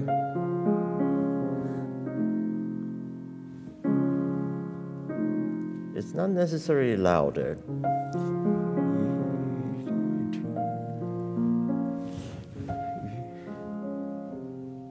Why don't you play the E flat with the right hand?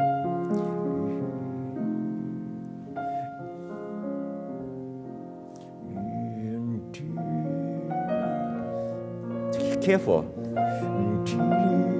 No.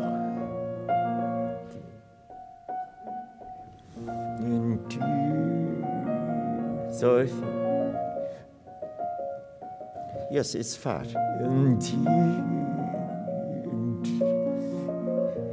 Because it has no expression, you know. It is a figuration.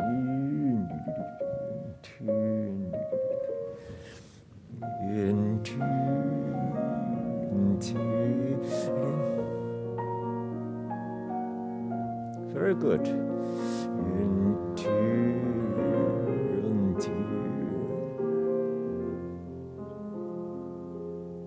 Okay, now let's hear how this quarter sound. A little more bass in this case, and then line up the unison of the D flat, and so let's play once the unison. So a little most, second, third. So loudest, second loud, softest. That's too loud. Good. And now, good. There we go. That's loud enough. This is another thing. This applies both here and most of the Mozart, where Mozart loved to write forte on piano, and forte, and forte. And you say, wow, how loud is the forte? It's loud. And piano, how soft is that? It's soft. You're not supposed to say, oh, forte, whoa, piano, you know. But you're saying forte, loud, and piano, soft. But you know, the difference is in the manner of speaking, it's just expression. So you forte, piano, and that's it. No more. Yeah. Shall I try? Yum, ba-dum. A little more than that, yeah. A little more bassy. Good. Yes.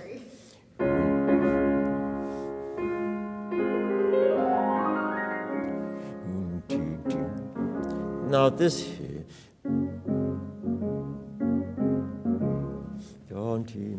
wiping the keys. Yes.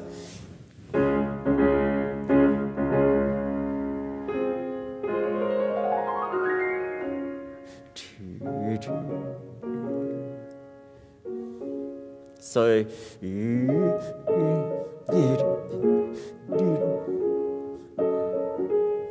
this is Chopin's favorite rhythm, you know, da-dum, da-da, dee-dum. It comes from triplet. And I have no doubt that that's where Rachmaninoff got his idea.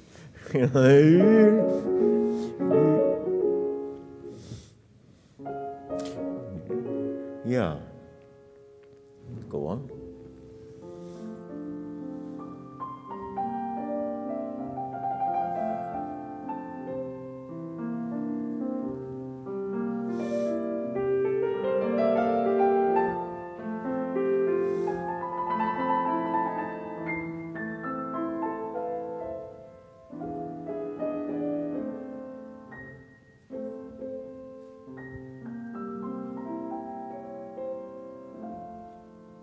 Very good. Okay.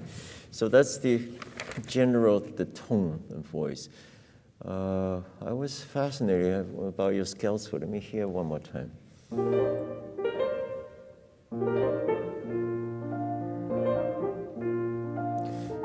Yes, I think this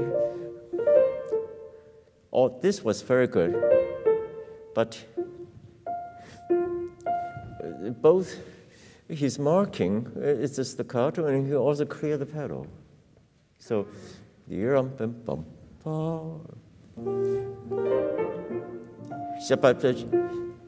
with substance. Yep. I could just play this.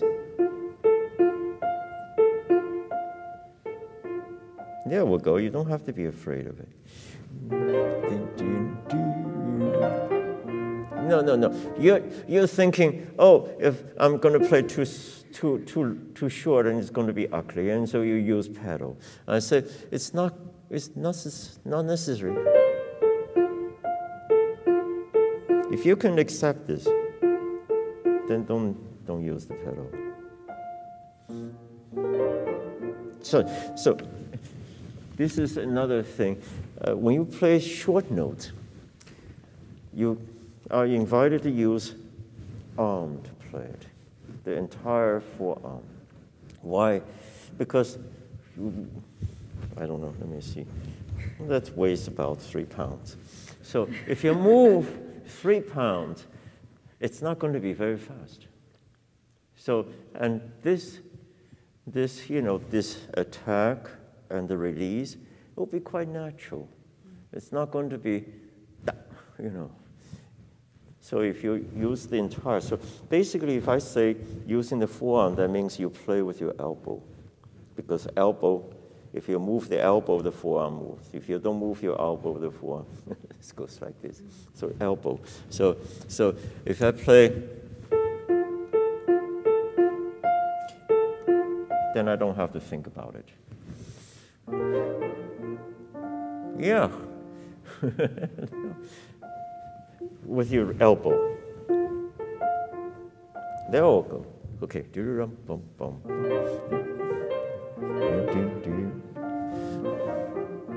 Yes, too short. Use the really, it's a little laborious, but that's what we want. Yeah. Good. And that's too short. The G was too short.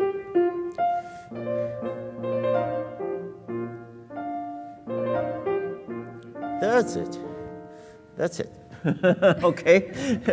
This is how we give the dosage of a short note. You know, we're all nervous, you know, neurotic, and thinking, oh, it's short notes, it's going to be strident, and it's going to be ugly. Yes, because there's fast release. And so we want to slow down the release. And then if you just trust your arm, you know, then it's okay. And we'll just be fine. Yeah. Okay, very good. You're very welcome.